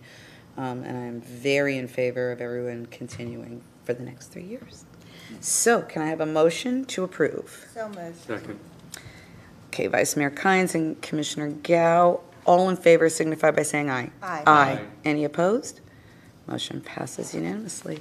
Thank you, ladies. Good job. Gentlemen, anybody involved? Good job. Okay, we have the annual comprehensive financial report for the year ending September 30th, 2021. Les and Jeff, come tell us the good news. And I just want to remind everybody that it's almost 10:30. We don't have a lot of time left. We have a large customer survey, and we've already been told that there are 2 commission discussion items. So not that this is not really important, but let's not spend 30 minutes talking about it. It's all good news. It's all good news, so just tell us the good news quickly. We're not going to jail. No. So that's Oh, God. I was teasing. Things Yes, not you- to say on a commission. Yeah, I mean, jeez. No, it's all good news. Go ahead, Okay, please. we'll be And brief. congratulations, Les. Good morning, Mayor, Vice Mayor, Commissioners. Les Tyler, the Director of Finance. I'm happy to be here today to present the fiscal year 2021 CAFR to the Commission. I'd like to recognize the finance team who prepared this report. They are Ross Adair, our accounting manager, and Scott Caterson, who was our senior accountant at the time. Scott's recently gone to Fleet. They prepared the document together with some assistance from other finance team members. Ross is with us today, and I want to mention what a great job he does as our accounting manager. He's been with us for just over 3 years now. He has a lot of experience and very knowledgeable in governmental finance and accounting, and a very dedicated team member. And Ross is behind me, behind Paul, in the back there in a blue shirt. So anyway, I want to recognize him and all of his efforts. This is a very large document. It shows the detailed information for our city's financial position as September 2021. And I'd like to turn it over to Jeff to go over the audit. Thank you. Good morning, and I'm happy to be here again and to serve as your external auditors. But with that, I'll get started right away. First, you should have a handout, the required communication letter. Again, you've had it. I won't go into too much detail, but it really just states our responsibilities of the audit, management's responsibilities, what we consider significant disclosures, and the fact that we had no difficulties encountered during the audit. Next, I'll cover is our audit report. This is report on whether the financial statements are materially correct. We had an unmodified opinion, which I know that doesn't sound anything spectacular, but that is the highest level of insurance you can receive. That is a clean opinion, so that's something definitely to be proud of. This is going to be repetitive, so I apologize for that. It's okay, just. Yep, and our next is our report on internal control. Now, we don't do enough testing to issue an opinion, but if we noted any findings or any material weaknesses or significant deficiency of internal control, they would be in this report. No findings, no issues noted. Next, you met the state single audit threshold, meaning you had $750,000 in expenditures of state financial assistance. This report is also, again, no findings, no issues noted, clean opinion. Next is our independence accountants report. That relates to compliance with Florida statutes as it relates to investments. Again, no findings, no issues noted. Lastly is our management letter. This is a report required by the Auditor General that deals with financial condition, if there's any issues with financial emergency, or if we had any other recommendations and improvements. But again, this was a clean report, no issues noted. Briefly, and based on time, I'll just kind of do really quick some high-level financial information. Really, the points I want to show really is your unrestricted net position, a part of governmental activities. This is your ability to fund your ongoing expenditures, and it's 29.2% in the current year, which was up from 19.9% in the prior year. So again, improvements in the current year for the governmental activities. And your business type activities also increased to 109.4% compared to 97.7% in the previous year. Next is just your comparison of the general fund, which was, as you know, your main operating fund. And I'll just go quickly to your unassigned and assigned and unassigned fund balance of total expenditures. This is really what's available to meet your ongoing needs in your budget in the next year. And this increased from 21.3% from 17.5% in the prior year. So again, your reserves increased in the current year. Just comparisons onto your budget. You saw a $1 million favorable balance in your revenues exceeded your budget. And then your expenditures were 2.2 under your budget. So overall, you had a favorable variance of 3.2 compared to your budget. Just your significant proprietary funds, and really, I'll just kind of go to what your operating income was. Pretty consistent. In your water and sewer, it was $1.4 million in the current year compared to $0.8 in the prior year. So some improvement there. Your stormwater had an operating loss of $0.5 million, but was pretty consistent to last year, which was a $0.4 million loss in the prior year. And lastly, on the stormwater, you had a $0.3 operating income compared to $0.1 in the prior year. So overall, pretty consistent. So again, it was a very clean audit. Les and his team does a great job. I do want to mention one thing I missed in required communications. We had no corrected or uncorrected misstatements, meaning we had no adjustments from the trial balance provided to us. So that's always important to note that, when you request financial information, you can rely on that information because our audit, isn't generating any audit adjustments. So that's just an important thing to note. And then for next year, you have got some significant standards coming into play. GASB 87 related to leases will be implemented next year. So that's a significant task for the finance department. And also the ARPA funds will come into play on the federal side of the single audit. So those are two important items to note for next year. But with that, I'll open it up to any questions or comments. Any questions? Not a question. You can have questions or comments with Okay, this. I'll just move forward with my comment. We want to get through it. I did want to say that, and I'm sorry to be facetious, but we do the budget, and then just as a real control, we go to an independent auditor. So that's how we keep out of trouble, because we go through the budget, we have extraordinary expertise with Ashley, with Les. I mean, we trust you all, but then we also have this second control mechanism where we are independently audited. And another thing I was very impressed with, we went from it reminds me of batteries, but we went from an AAA to an AAA plus. And that's a big deal, and I wanted to highlight that part of it too. So thank you very much. Commissioner? Thank you, Mayor. Yeah, just real quickly, we talked about our EPIC goals and why they're EPIC and the fact that why we don't have infrastructure as part of our EPIC goals just because that's expected and that's a given. And especially with the trust for our residents and their ability to trust us with the finances. This is really huge. Their trust in us is those EPIC goals. And so the fact that we can provide a report of this stature is amazing. So thank you guys for what you do. Appreciate it. Yeah, no, I don't have any questions. This is a nice, clean audit. Congratulations, Les, and to your team. Yeah, it's important. I mean, like I think Commissioner Gauss said, when we look at the baseline of what we do, we've got to be responsible with taxpayers' dollars and make sure we've got good systems in place to protect them. And this is a good, clean audit. So thank you. Commissioner? Clean audit, thank you. Same way I feel. And I'm just assuming I only need a head nods from somebody. I'm assuming, aren't we looking at our stormwater rates? Yeah. So that's why the loss right now. Yeah, and we've known that, so. And it was for 2 years. Yeah.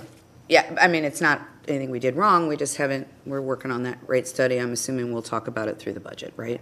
Yes. Gotcha. Thank you so much. Appreciate everything you do. Congratulations, Les. I am sure you are quite happy. You and your folks, Scott and everybody else. Ross. Ashley. No, I know. I just giggle every time you say Scott Caterson because I grew up with the guy. I know him that way. So when I see him as a senior accountant, it's just a little different for me. Anyway, thank you to all of you and congratulations. I appreciate it. Can I have a motion to accept the annual financial report? So moved. Second. Commissioner Franny and Commissioner Torunga. Thank you. All in favor signify by saying aye. Aye. Any opposed? Motion passes unanimously. Thank you. Thank you. Well done, Les. And anybody watching on TV, I haven't been asking for public input because we don't have anybody in the public except one person, and I didn't think he was going to get up and speak on anything. But if I have skipped you on something that you wanted to speak on, you're more than welcome to.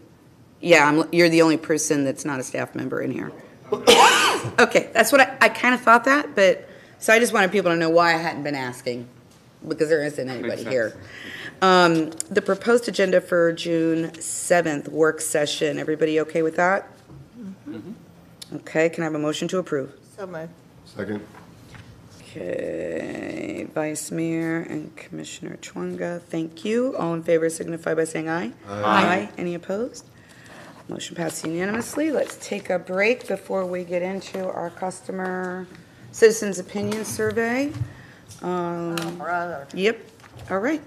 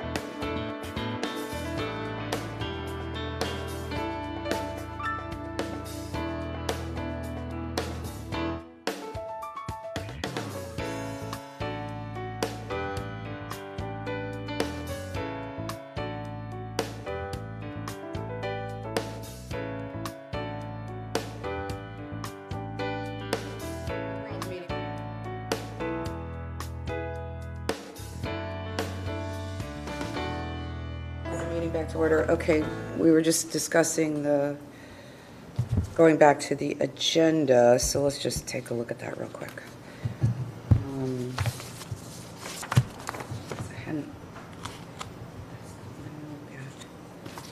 Okay, so meeting, lease agreement, annual review, okay, and Dunedin Golf Club transition. How did we do it the last time? Did we do it in the beginning under presentations? We did it at the end of the meeting. We did it at the end. At the end. At the end of the meeting, we all went out and Okay. and put up the flag, but it would be kind of nice to have it there formally, that like. at the Right, very no, end of no, the no, meeting, that's what I'm we're saying. gonna- No, I would like to see that too.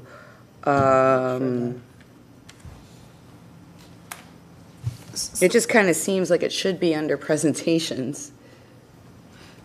But it could say, because I mean, that seems like the Do we correct want to raise it on the spot. 7th? Because if we're reading the proclamation on the 9th, it's still light at that particular time to go out and raise the flag. It's not like it's dark like in the winter months. So with the committee, we talked about doing it like we did last year, which was we raise it at the end of the work session, but then the proclamation is Thursday, so. I mean, I can bring it up to them again, but I think that's where, it got left. We'll just do what you guys, it's not a Yeah. big deal. We can do it at the end. I'm just trying to think. I know how particular you are with how we do things, and we are too, as to where everything is shown, and our community has kind of come to expect certain things to be certain places. So I don't know, does it seem odd to put it under presentations with a note that says at end of the meeting? Does that sound odd? You're the guru over there, so, or are you okay with? I'm fine, I can just put some. Or do you think it should be at the end? I don't care, never mind, I don't even need to get involved in that, that's just beyond my scope, just make sure it's on there somewhere. But you want it. On Tuesday. On Tuesday at the end of the commission meeting, once it's adjourned, is that correct? Am I Yes. understanding correctly? Yes, so we should just make sure we have our flag of it, ready, and the guys. But I thought you were going to make a proclamation and then. No, they're doing that on Thursday. We're doing that on Thursday because we specifically want it on Thursday night. Because it's in the evening. Otherwise, it was going to be people together, watching. but that's the reasoning. And so we're just going to go and raise the flag as well. So I'll put a note actually at the adjourn meeting, and then I'm going to put raise the flag. Right. So that, I'm going to make a note in there. I have to assume that we're gonna want to make a couple of comments about it, or no? I mean, Well, last year we didn't. I mean, we made didn't? comments at the Thursday meeting at the proclamation. so gotcha, That's what okay. we did, so. All right, well, I mean. we'll do whatever we That's did fine. before. And If you're I'll okay talk with to the Greg committee is again to make okay, sure, like, that's you'll what let it us was, know. yeah, But And that I'm was, assuming that Antonella will be there Tuesday for Yes. pictures and social media. Yes. So residents will know. Yes. Right, and that's That's good. exactly what we did last time. it was, and it was kind of cool. Right, so, okay, you're good. I got it. I'm going to put it in And the do we need to adjourn. do another motion about our agenda? No, because No. I'm just going to put a note as it. It's just a note, On the adjourn. because it's not officially part of our meeting. Okay, gotcha. All right, well, we got that all worked through. Thank you, and again, thank you, Commissioner, for all your hard work on the committee. We'll talk about that thank later, you. but Well, appreciate that. Thank you for being and such a staunch advocate and moving. We'll look forward city to on. hearing all about it. All right, Yes, you will hear about it during my comments, which leave a little time because there's a long list of activities. today? Well, yeah, during our liaison spot. Oh.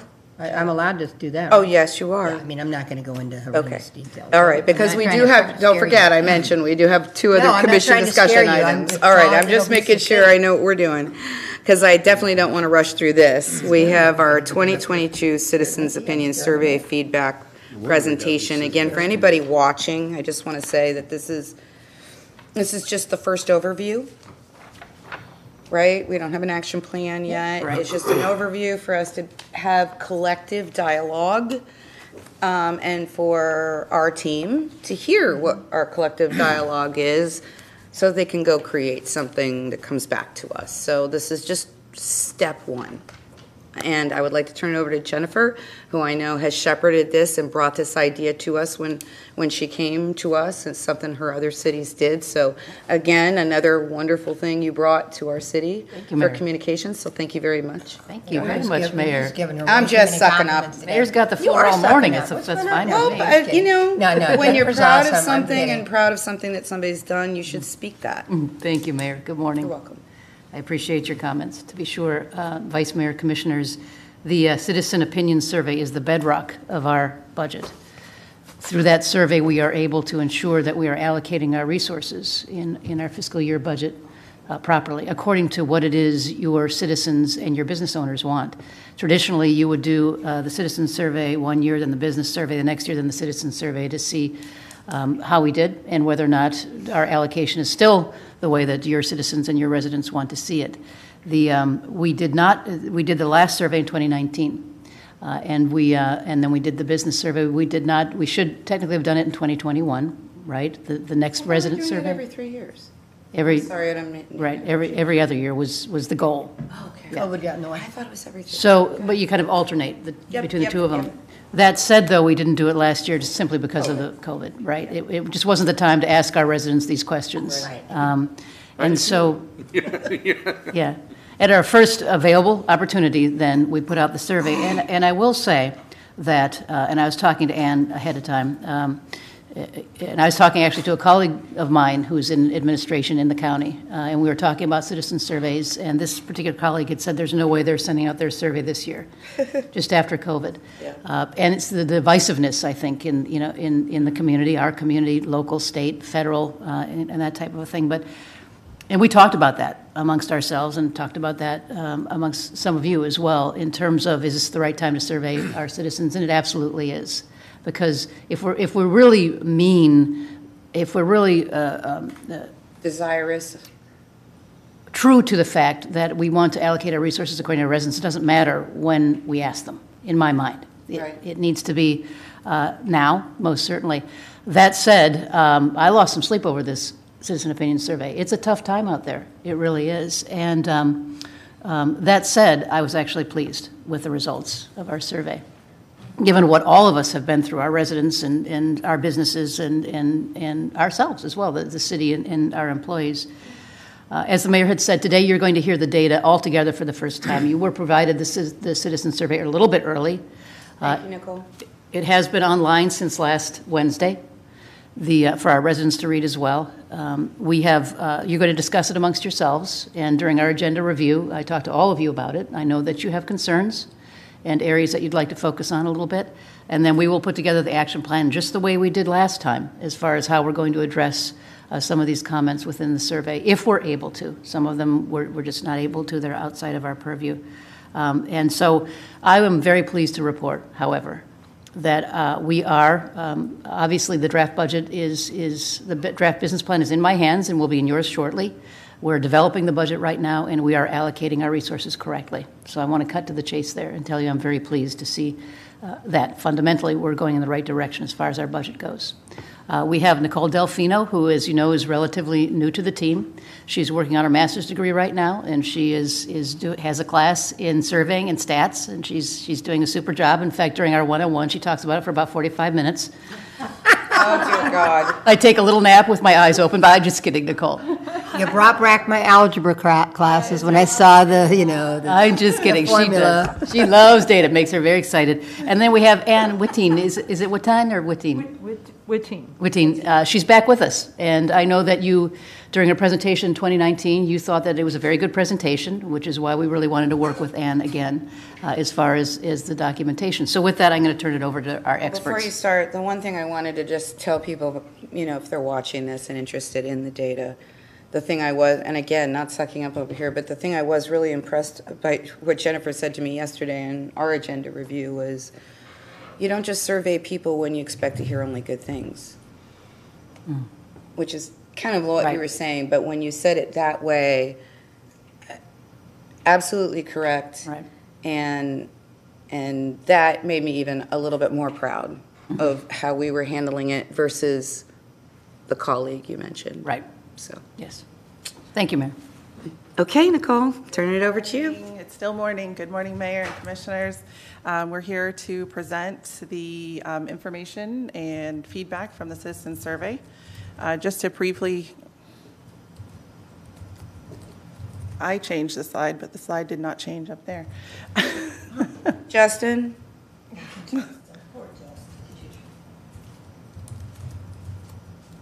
Sorry, I didn't see you there, sitting there, Sue. There you go. There we go. Okay. Sorry about that. Just to briefly kind of go over, there was some discussion when we presented getting this kicked off about some terminology, so I wanted to go over that quickly, what our survey stats for this survey 2022 looked like. Anne will then give the survey findings, and we'll talk briefly about next steps. Can I just ask a quick question, just for the benefit of all of us, to make sure this flows well? I'm trying to figure out at what point, I don't want us to go, I want everybody to be able to ask their questions, but I also don't want us interjecting in the middle of a discussion. So how would you feel it would be best? Do you want us to wait till the end? Or do you want us to do it sort of maybe by section?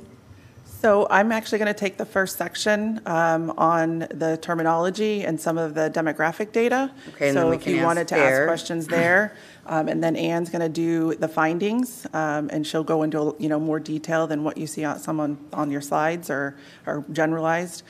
So if you want to ask questions, either we have it broken up kind of by department in some areas. Okay. So if you wanted to pause, Let's do it that way, then maybe by the department, if that's how you have it broken out. Okay. Is that okay with you, Jennifer? Sure. Okay.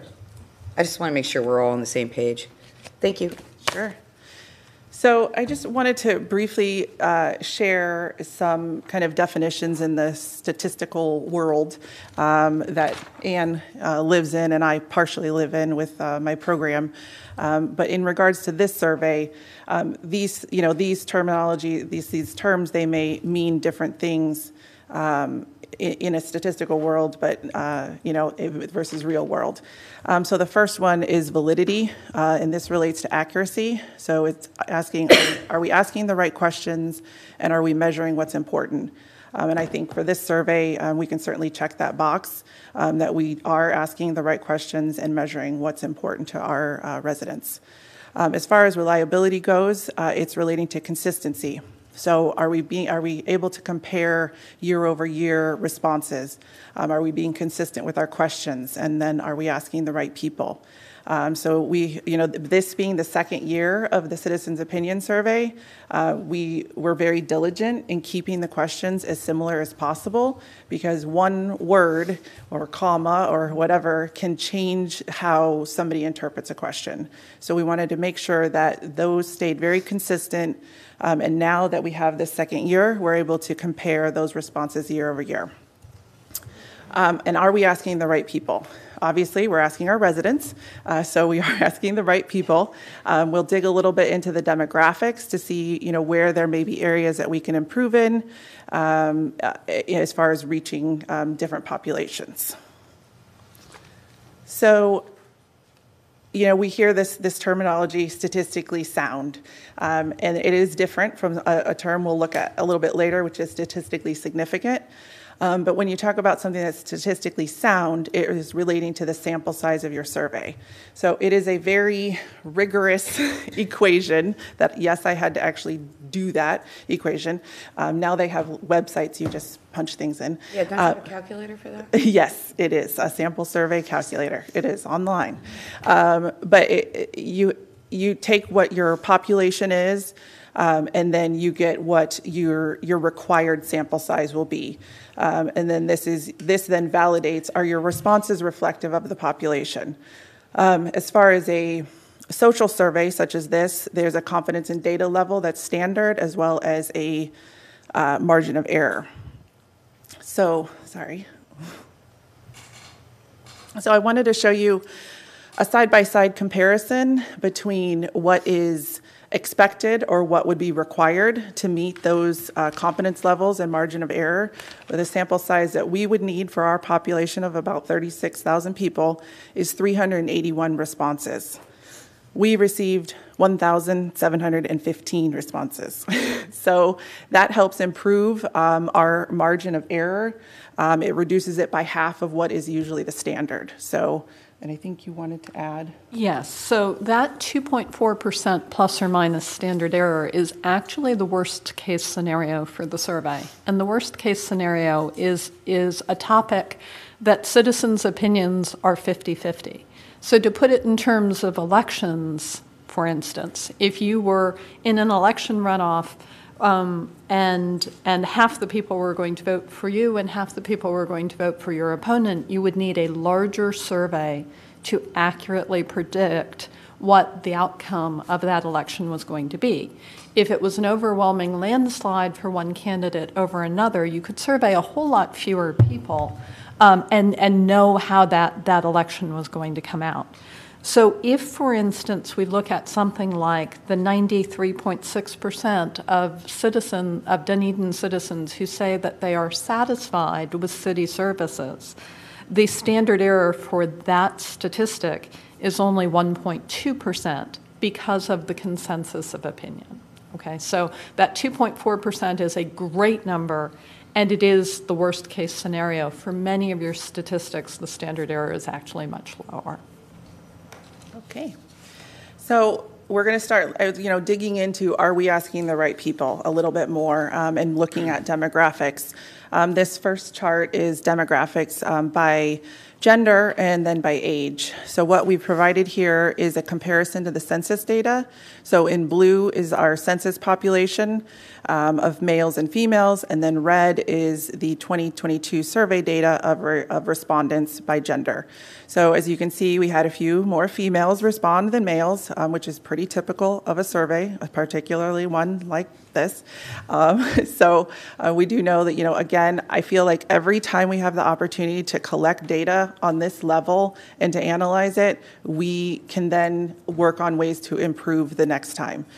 So I take this as, this is great information. We've really kind of dissected it, I think, even more than we did the last time to take a look at, what we need to do moving forward. And then on the other chart, you're looking at respondents by ages. This is kind of a broader grouping of ages. So I want to move on to the next chart, which breaks down the ages kind of based on the census categorization. So what we have here is the census data in blue, the 2019 data in red, and then the 2022 data in orange.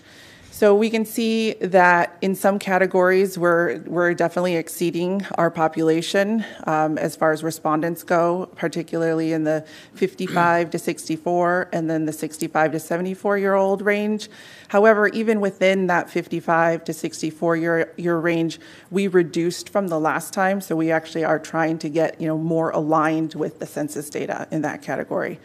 Where we saw a few additional improvements are the 45 to 54-year range and then the 75 years and older. So those groups are both aligning more with the actual census data. So I just wanted to call attention, again, I kind of spoke a little bit to those two age groups, the 55 to 74-year groups. We know that this is a typical response for this kind of survey. These are the folks, they have the time, they have the access, they're the ones that are going to respond. As far as the younger groups, the under 34-year range, I feel like we do have some work to do in that area. And what I talked with Ann and even mentioned to Jennifer is what I'd like to, well, first to state that we speculate that this group is not responding because, I don't think they're even called millennials. They're younger than millennials. They want fast, rapid. They don't want to spend 30 minutes on a survey and going through a lot of information. So what we'd like to do is actually kind of craft a spot survey for this age group, which really focuses on very strategic questions from the survey and then kind of analyze, are they aligning with, the overall trend in the group? So that's something that we do want, that I know it's not, we weren't talking action plans, but wanted to make sure that we address that up front. And real quickly, before we leave that slide, for this year's research, we purchased an additional 7,501 random resident emails to make sure that we were getting a good representation and not just talking to the same people that we talked to last time. Of those, 1,114 were between the ages of 20 to 34. So we already knew this was an issue. Of those 1,000, only 21 responded, which was a 1.9% response rate, where of the rest of that new sample, we had a 5.7% response rate. So it's not that we didn't give that sample an opportunity to respond. I think that the length of the survey works against getting response from that particular age group. All right, and then we will shift to demographic. Yeah, until after they finish the whole I've got demographic. just, a couple more. And then we'll go to that. So I separated the white and the minority respondents because the scale would just be nearly impossible to read. As far as white respondents, what you see on your screen, you have census data, 2019 data, and then 2022 data. You can see that we have some work to do to align with the census data, but we did decrease white respondents, which is good news because that then means we actually increased our minority respondents. And I do want to overall, I'm very pleased with the work that we did here.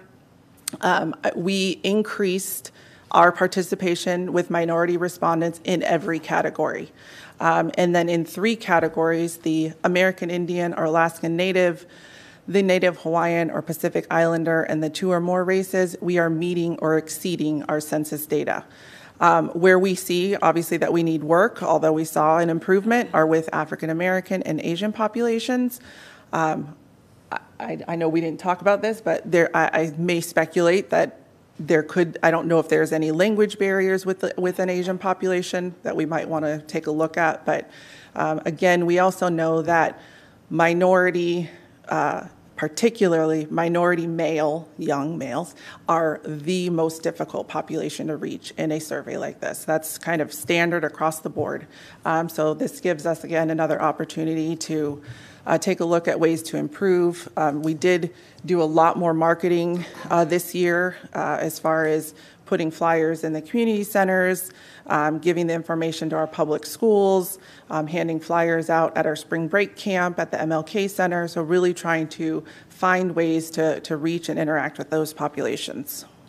And before we leave that question, I just wanted to say that we got much more feedback this time that the question, just the fact that we're asking about people's racial affiliation, was offensive to a component of the resident base. We got less response to this question and more people commenting that they were annoyed that they were even asked. So going back to your division comment, what I picked up from people's comments about this is that they thought that you were asking in order to exclude people as opposed to make sure that everyone was included. So this question created some friction. So, and then lastly, just wanted to address, but what about the terminology, statistically significant? This term in particular, it means different things for statistics versus for the regular general population. In a regular population, you use this terminology is used a lot to mean important, but really in statistics, it is about a relationship. And it's again, a massively complex equation that tests variables either over time or as a relationship to each other. And my professor would kill me using proves because we don't ever prove anything. We actually disprove something it's in quotes, but to prove that the results that you're seeing are not due to chance, but that there is an actual relationship. So while there wasn't a lot of testing in this survey, precisely, I'll let Ann speak to the testing that she did do. So, and you'll see some of it in the report. I've tested a few additional things that I'll mention as we go through. But what I looked at was whether or not what we found in 2019 and what we found this year, whether the differences between those numbers through these scientific tests is actually statistically significant, meaning that that is a real change as opposed to just the vagaries of who answered or, just a random chance. So some of that is pulled out in the report for you, and some of it I'll mention as we go through. So this is my kind of stopping point here before turning it over. This is just a recap of, again, using the same kind of questions, including the demographic, the term that the survey ran, and then the increases to how we attempted to reach people through, QR codes and social media postings and things like that. Okay, any questions or comments on the statistics? Go ahead. Thank you, Mel. I'll be quick. Oh, no, you're good. And I might be reading it wrong, but in the minority section, I didn't see a Hispanic category, or do you know where those? We ask the Hispanic questions separately, as the census does, because many people identify as, for instance, African American and Hispanic, or Caucasian and Hispanic. So we ask it as a separate question. We did not look at it in detail. We can look at it and bring that data back to you. And so why, I guess, as part of the Hispanic population, part of the minority, why weren't they included in? It's there's a whole, I don't want to misspeak, so maybe you might be better, but it's actually, it's not a race. Is that correct? Right. Yeah, it's not a race. It's an ethnic group and not a race. It's an ethnic group, and so while we do ask, so there's a lot of individuals who can be white, Hispanic, or Hispanic white.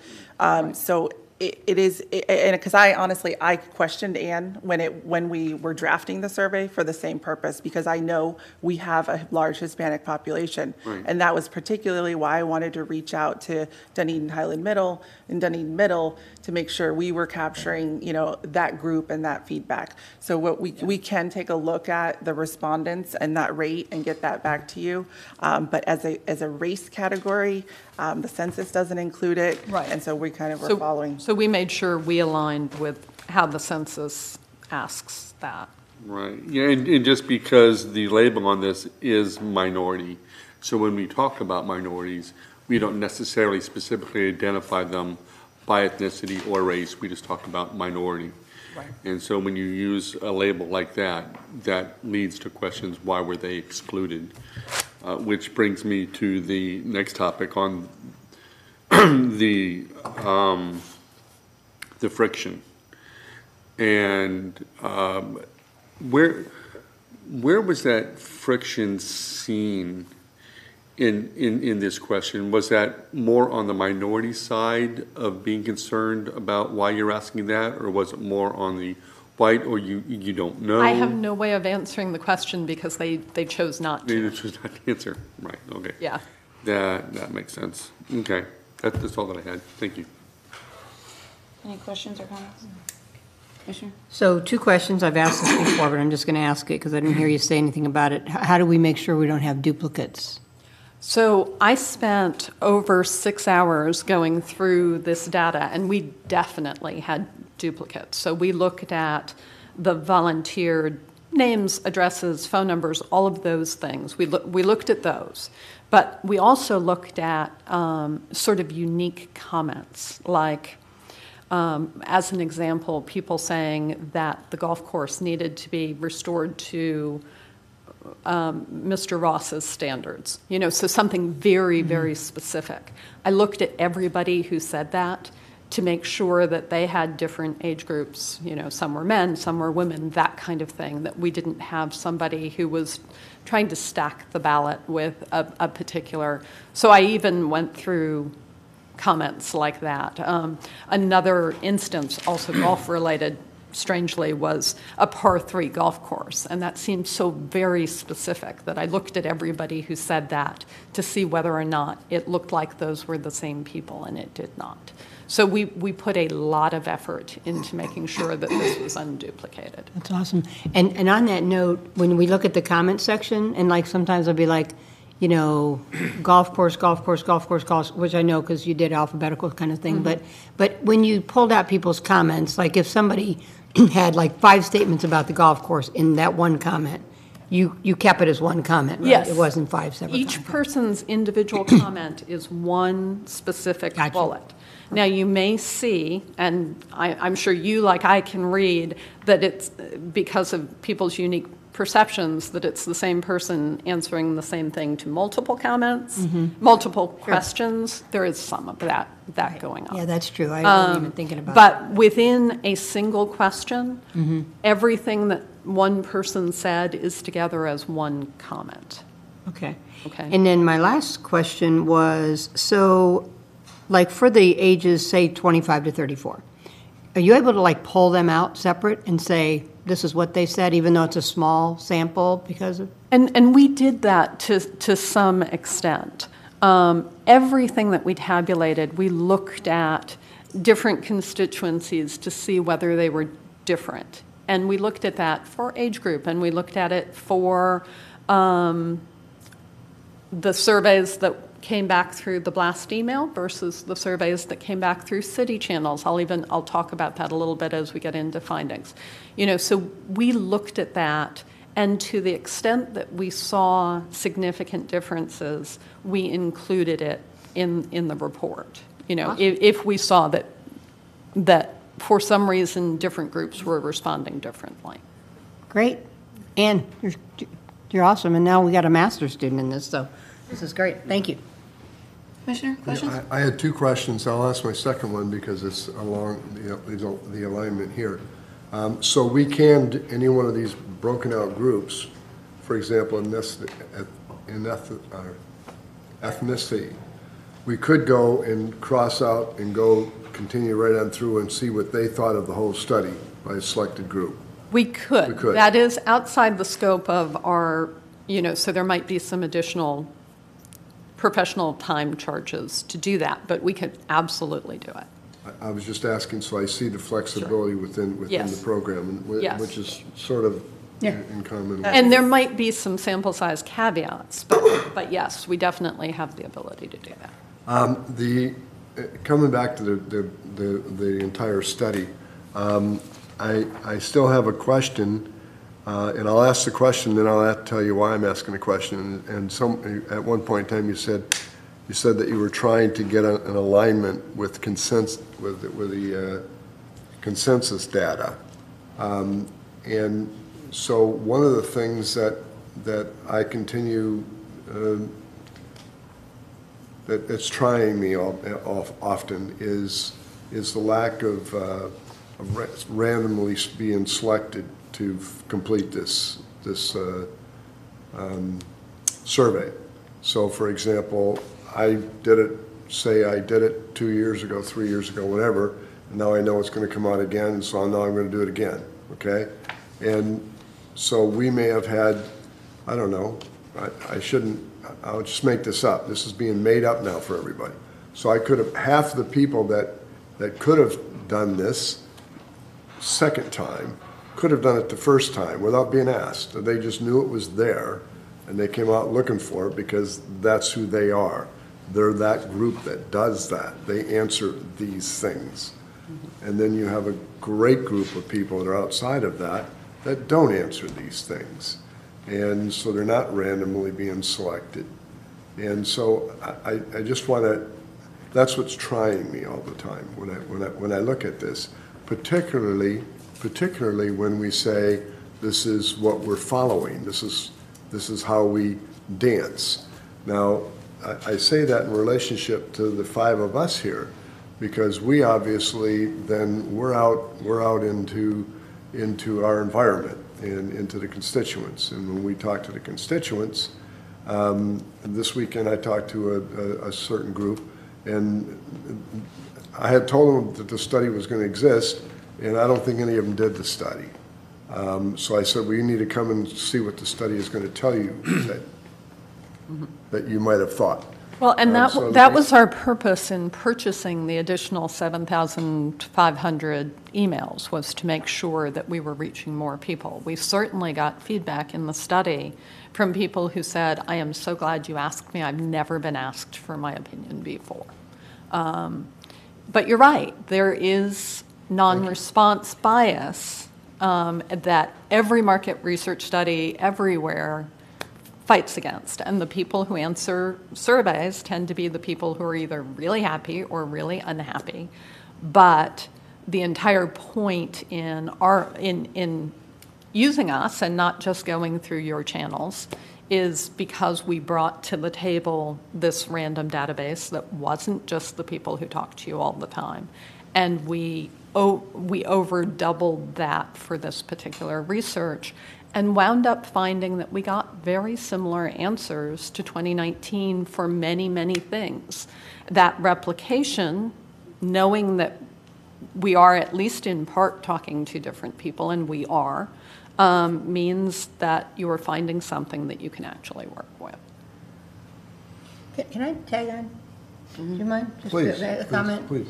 I mean, and I don't know how this is factored, but I'm thinking of this as the commissioner's saying that. But like, to me, the more we're consistent with doing these, the more people are going to be like, ding, hey, they're listening, they're acting based on what we say. The more, what don't you think? I mean, people are going to be like, hey, I'm not missing this next time because, they're listening. I mean, how much does that play?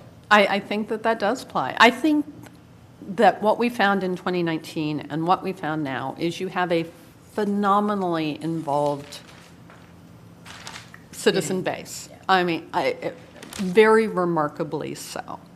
And so, yes, and one of the things we're hearing this year, and I was going to talk about it a little bit, is that there is a component of that base who feels like your focus is less on residents and more on developers and businesses. So the more that people think that you are actually listening to them, yes, I think you will get more buy-in to providing feedback. Thank you, John. Well, thank you. Okay. A huge percentage, so almost a quarter of the people who responded to this year's survey came out of those new emails. Would you say that again? I'm sorry, just didn't hear. So I'm doing the math in my head, but I think it's about a quarter of the responses to this year's survey came out of those new random emails. Huh? So. Anything else, John? Thank you. Okay. All right, on to the next. All right, here you go, Ann. Okay, all me. All right, so one of the very first questions that we ask is how people rate Dunedin as a place to live, to raise children, to work, to retire, so as a city that respects diversity. So even after everything that we've been through since 2019, you see that the responses are very, very close. That increase in the percentage of people who rate Dunedin as a great place to work is actually statistically significant. So that growth is real and part of the economic development efforts that go on. This year, we are seeing 93.6%. That's the number I mentioned earlier that I said had the lower standard of error. 93.6% saying that they are satisfied with city services. That is slightly down from 2019, which was 95.6%. That difference is also significantly statistically significant. In terms of public safety, this is very much on par with what we saw in 2019. In 2019, that was 96.2%. And Nicole's done a great job of kind of pulling things together from different parts of the survey that align into city departments. But we saw kind of across the board that these numbers were very consistent with last year, and that satisfaction levels were very, very high. In terms of areas of concern, they're talking about Pinellas Trail. That appears a ton throughout the comments. When they're talking about trail safety, they're talking about crossings, particularly Skinner. They're talking about, and this seems new to me, there's a lot more talk about e-bikes and e-skateboards. Yeah, we've been hearing it. Particularly on the trail, and that is causing some safety issues. There's a lot of talk about bikes not following the rules on the trail, pedestrian safety, traffic and vehicular safety, bicycle safety, road crossings, and speeding. There was a lot of talk about speeding, particularly in the neighborhoods. So I just want to quickly interject. We ran this survey in February and into March. So I personally am very, excited to look at, when we do it again, what kind, the improvements that we're going to see is, particularly with the Pinellas Trail safety, with, some of the actions that we've taken as far as getting that stoplight in place and then addressing Skinner Boulevard. I was thinking that actually as I was sitting and listening to the meeting before before we came on, is how many of the things that I read in the comments you guys are talking about or are already in the process of addressing. It was really exciting. So in terms of public works, in 2019, that was 90.8%. We're now at 90.1% who are satisfied with public works activities. We actually saw improvements in, I believe, all of the comparable year-over-year questions in terms of people being more satisfied with conditions of major roads, more satisfied with the conditions of their neighborhood roads.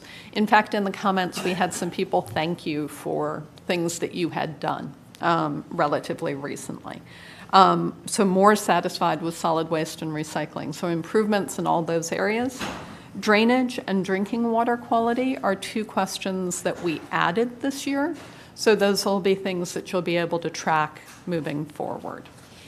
Yeah, and as you're comparing this presentation to the report, for instance, we did aggregate, data on solid waste and recycling as an entire division, but it's broken down in the report by, recycling, debris pickup, trash pickup, and across every category in solid waste and recycling, they increased their satisfaction. So I was very proud of them.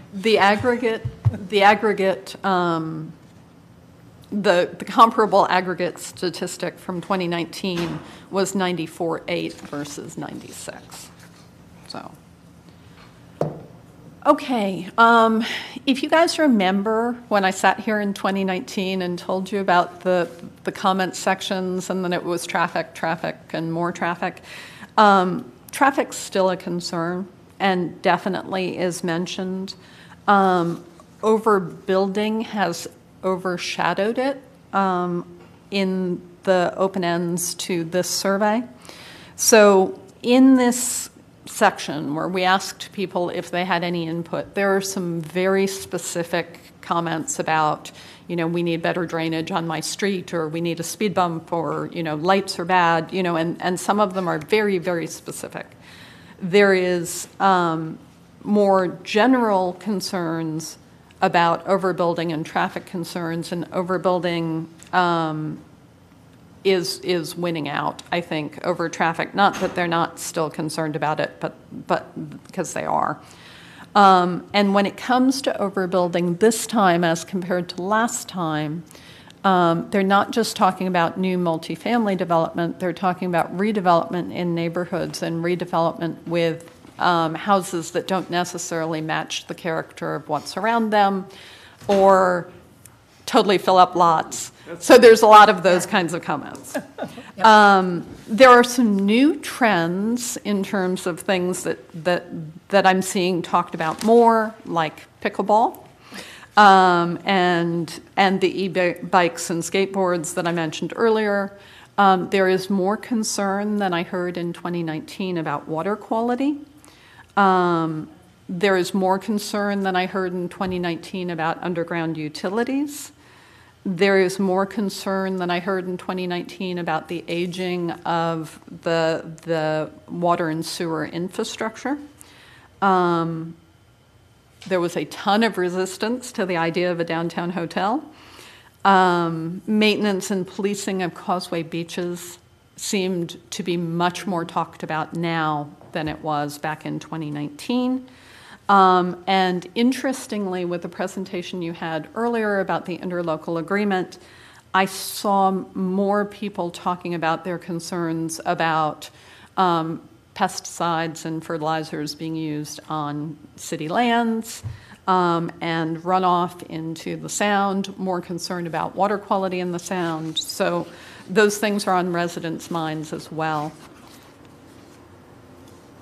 So parks, the 96.2% is actually up.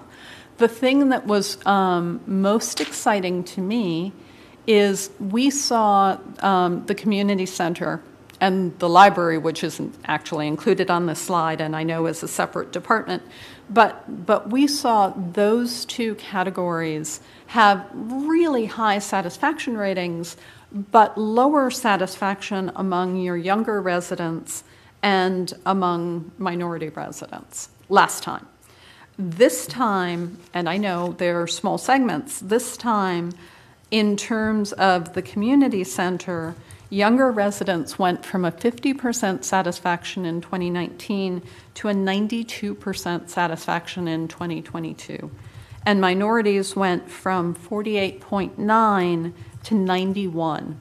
So where I'd mentioned, people are really happy with this department, but you may have some underserved communities. It seems like efforts have really been made to address those. And like I said, I know the library is not up there, but I wanted to say it as well. The younger resident population went from 62.5% satisfaction to 92.1, and minorities went from 57.1 to 97.1. And so we saw very similar satisfaction levels. Sterling Park driving range is new. We added it this time. Also, Highlander Pool and the Spray Park got split. So you'll see in the report, even though we asked about it last time, we asked about them in aggregate. So they got split out this time around. And continuing with that, I wanted to talk a little bit about city events. And in terms of the very satisfied scores, there is a significant decrease. When we aggregate it with satisfied, it goes from 95.5 to 94.6, so people still love them. But in 2019, it seemed like the majority of responses said that that was one of the things that made the city very special. Sorry, can you just say that whole thing again? Certainly, city events. Gotcha. City events. In aggregate, right. It's going from 95.5% satisfaction in 2019 to 94.6% satisfaction here, which wouldn't fall into being statistically significant. But if I look at the very satisfied component, there is an almost 10-point drop in people saying that they are very satisfied with city events. And in looking at the comments, last time, it seemed that the majority of people commenting about events were saying it was one of the things that made the city really special. This time, it seems like our comments more trend to it's really hard for residents to get there. Parking is really an issue. That it's drawing in outsiders who are just creating traffic and congestion and complaints about noise. So although there are still people who say that they love it and think that that's part of why they came here, they seem to be causing some problems. And I know in talking with Nicole earlier that that's something that you guys are thinking about and addressing. And the more that you can let residents know that you're hearing that and trying to deal with that, I think the better that will wind up being. I saw some confused looks. So I just wanted to clarify, when we're looking at this chart in particular, this is a combination of the respondents who replied with very satisfied or satisfied. Yes. So in the report that's posted for the public and that you have, there is a breakdown for every selection that can be made. So I just wanted to. Yes. So in the report, we give you both the very satisfied and the combined. Can I have a, is this the right one? Shoot. Sure. Okay, I tended to look at the very satisfied. And because in some cases, and I would say police, there seems to be something going on with recognition of police, PCO, something might be we can do better. But they're very satisfied was like 32%. Well, it pulled them up to 80-something because satisfied was 50-something. So is that how you always do it? I mean, the very satisfied and satisfied, which sort of is like, oh, it's okay. I mean, to me, it's more important statistically to look at that top number. Well, we give you both, and that's why we give you both. But the combined satisfaction is important, not just in this survey, but in everything that we're doing. We're finding that there's more angst, maybe is the best word. So it does not surprise me that you're seeing some shift between very satisfied and satisfied. In terms of the comments, and specifically in terms of police, there were some comments, and probably a few more than we saw back in 2019, about over-policing or speed traps, or maybe the sheriff's department being rude. And as we saw in 2019, a few people saying they wished you had your own police department again, in terms of that specific. Well, on the events, I mean, it has occurred to me that some of the statistically things that we saw said, planning for the future, that we need to really be thinking about. However, I mean, and I don't mean to be defensive, but for 2 years, we were totally in reactive mode with something that hadn't happened in 100 years. And, we got through it. We thought we were through it, and it started up again. So this is a very unusual time. Even with your events, people are still afraid sometimes to come down to large events. It could be just not the parking, but just the huge amounts of people. We heard that in the comments. Right. So, I mean, it's an unusual time. I do agree, though, with Jennifer that, you don't ask just when you think you're going to get the kudos. You ask at very difficult times. So you can hear the angst. It's okay. Yep. It's okay to be upset. And it's okay for us to hear those comments and to deal with them in a rational, objective manner. And frankly, they want you to hear their frustration. I will also say, speaking of doing this during a difficult time, there is a fair amount of pushback against visitors coming into the area and the traffic that they cause. And I did a little bit of looking at some secondary statistics in terms of Pinellas County's resort tax collections, because we do research data as a company does a ton of tourism research. So this is something we've been following kind of all the way through. But countywide, February and March 2022 resort tax collections were up by 43.9% over last year. Now, that's resort tax collections, so that's not just there were 43% more visitors. It also involves I have that answer. rate. It's 15.5 million visitors we have on average. It is down a little bit, but it's actually comparable with 2019. Yes. In addition, that's annually. 90-some%, and I don't have the spreadsheet in front of me, rent a car or come by car. So when you do the average number of in a party, what did we say, 5.5 million extra cars? I can't remember the number, but if you do the math, that sounds about right. Extra cars every year when we only have 1 million people living here, so that's probably 600,000 or 700,000 cars that are actually here, that live here. So yeah, it's not the development causing the traffic. So that resort tax number, as I said, is up 44% over last year, up 79% over 2020, which of course had March shut down in the middle, and up 41% over 2019. So this, because of the pent-up demand of people not being able to travel, and this is not Pinellas County specific, there has been a huge surge in visitation, and we surveyed right in the middle of the biggest, the height of season. So I think some of the angst comes from that. But I also looked at what proportion of those resort tax collections are generated in Dunedin. And so for all of 2021, it's 1.2% of the resort tax collections come from here.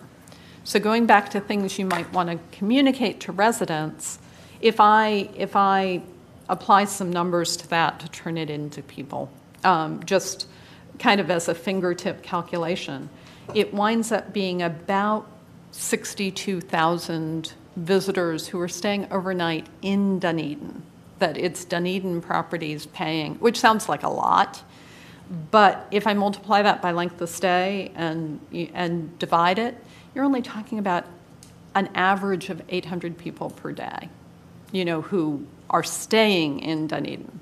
So they're staying, not, yes, but visiting. Right, exactly. So they're not necessarily so when people are very resistant to the idea of you're going to put in a new hotel and it's going to, bring so many additional people, they're not necessarily the biggest part of the problem either.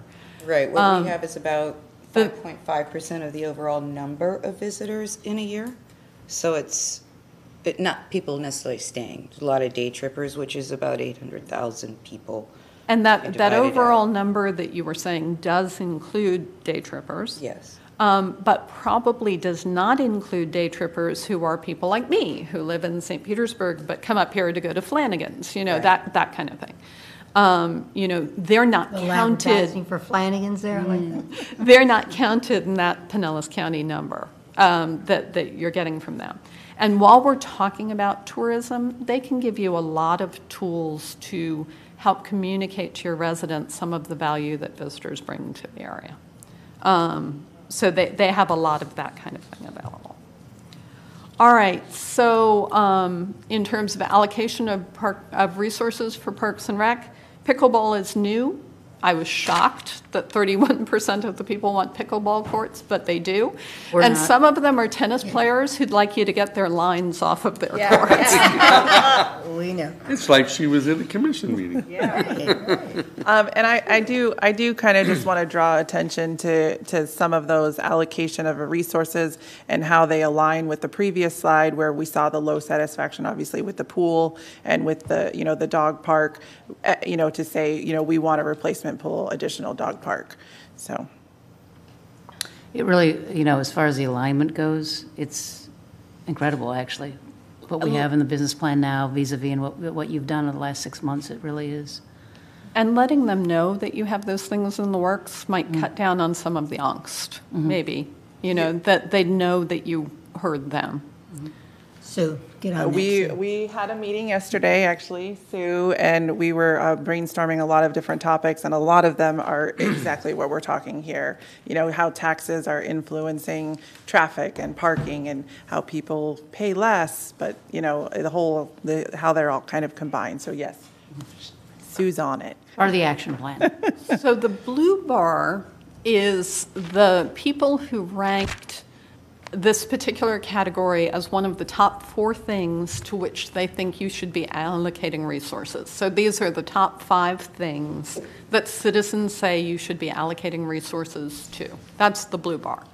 The red line is the satisfaction rating from what the kinds of things we've just been talking about. Generally, we see a pretty inverse relationship. So as an example, a thing that is not here is the library. Only 5.3% of citizens said you should be allocating resources to the library because it has a combined 98.7% satisfaction rating. It's great. They don't think that you need to be allocating a lot of attention to it. That's generally how we see it go.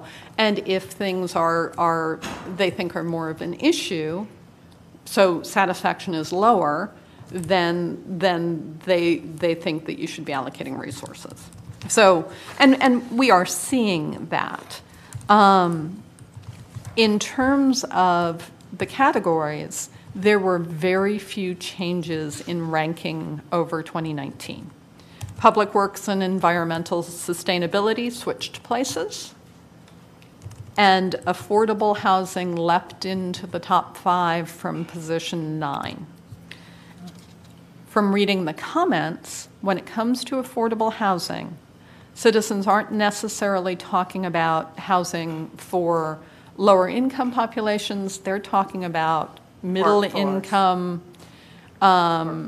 People are saying my children won't be able to buy a house here, having grown up here. It's that kind of thing. So they're looking at the price points, some of them are saying them very specifically, of some of the new development and saying this is out of the league of most Dunedin residents. So I think that that's part of the reason that you see this bump in affordable housing. It's a lot more in the comments than it was in 2019. It's much more on citizens' minds. So changes that would improve the city as a place to live, and we asked this about a big open end, and we gave you responses, so there's a lot of meat there that you can wade through. Again, and this repeats from infrastructure because many of these changes are infrastructure related, but top of the mind is controlling growth and making the trail safer and addressing parking and traffic issues. Affordable housing comes up. I do see a lot more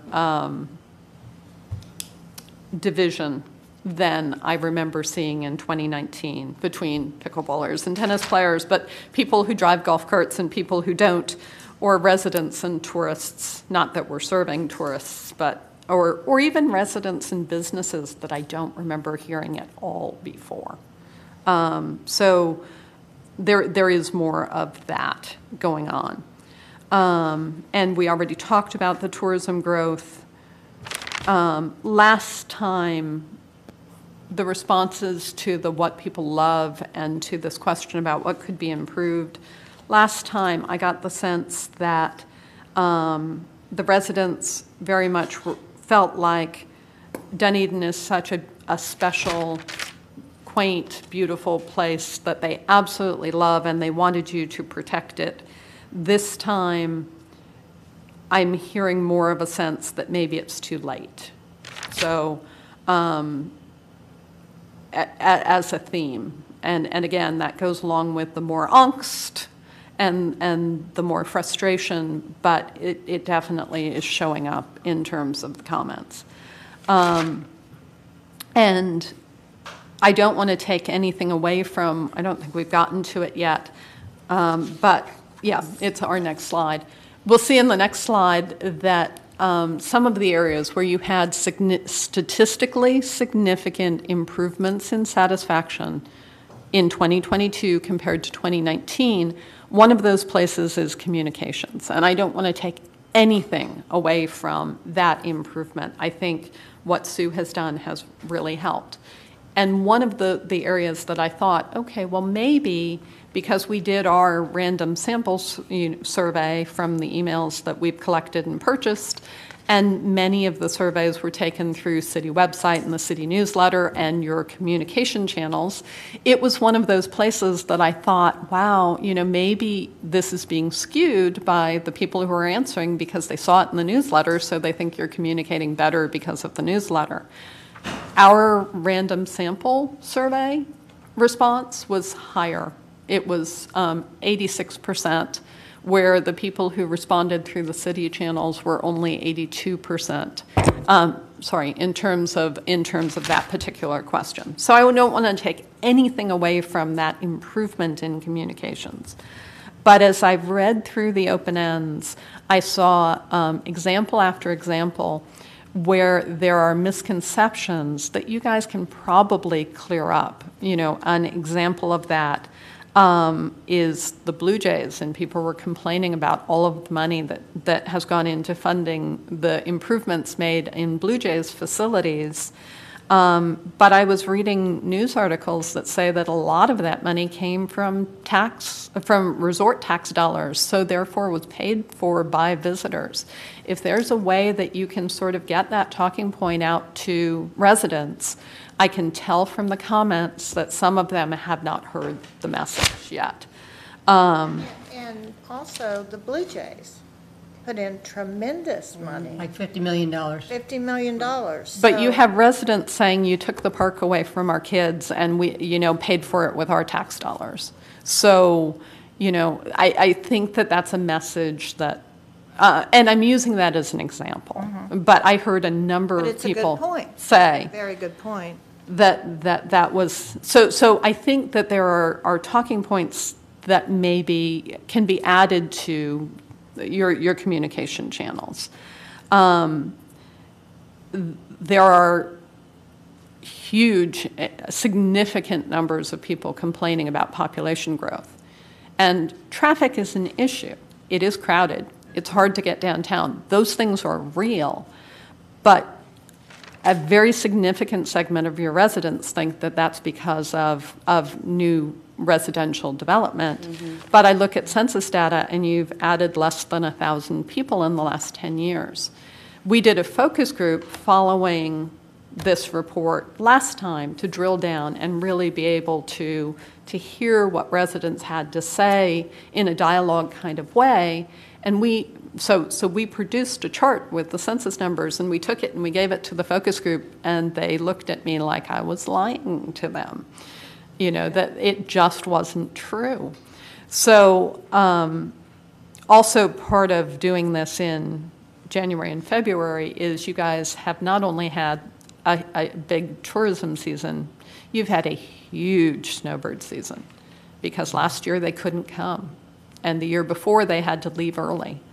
So I think that has significantly affected people. And I think there's another real factor there that I don't know, but with gas prices, people are taking more staycations. They're looking for beautiful places here in Florida. Or they just don't feel, I was masking today because I got over COVID. I tested positive 4 weeks ago because I flew for a work-related trip on the day they dropped the mask ban, and wound up bringing back COVID from my work trip. So there are still, which was my first time flying since COVID, there are still people who are not comfortable, and we see it in our tourism numbers that, destinations, Florida markets are still up. Maybe they're spending the night, maybe they're just coming for the day, but it's creating more traffic.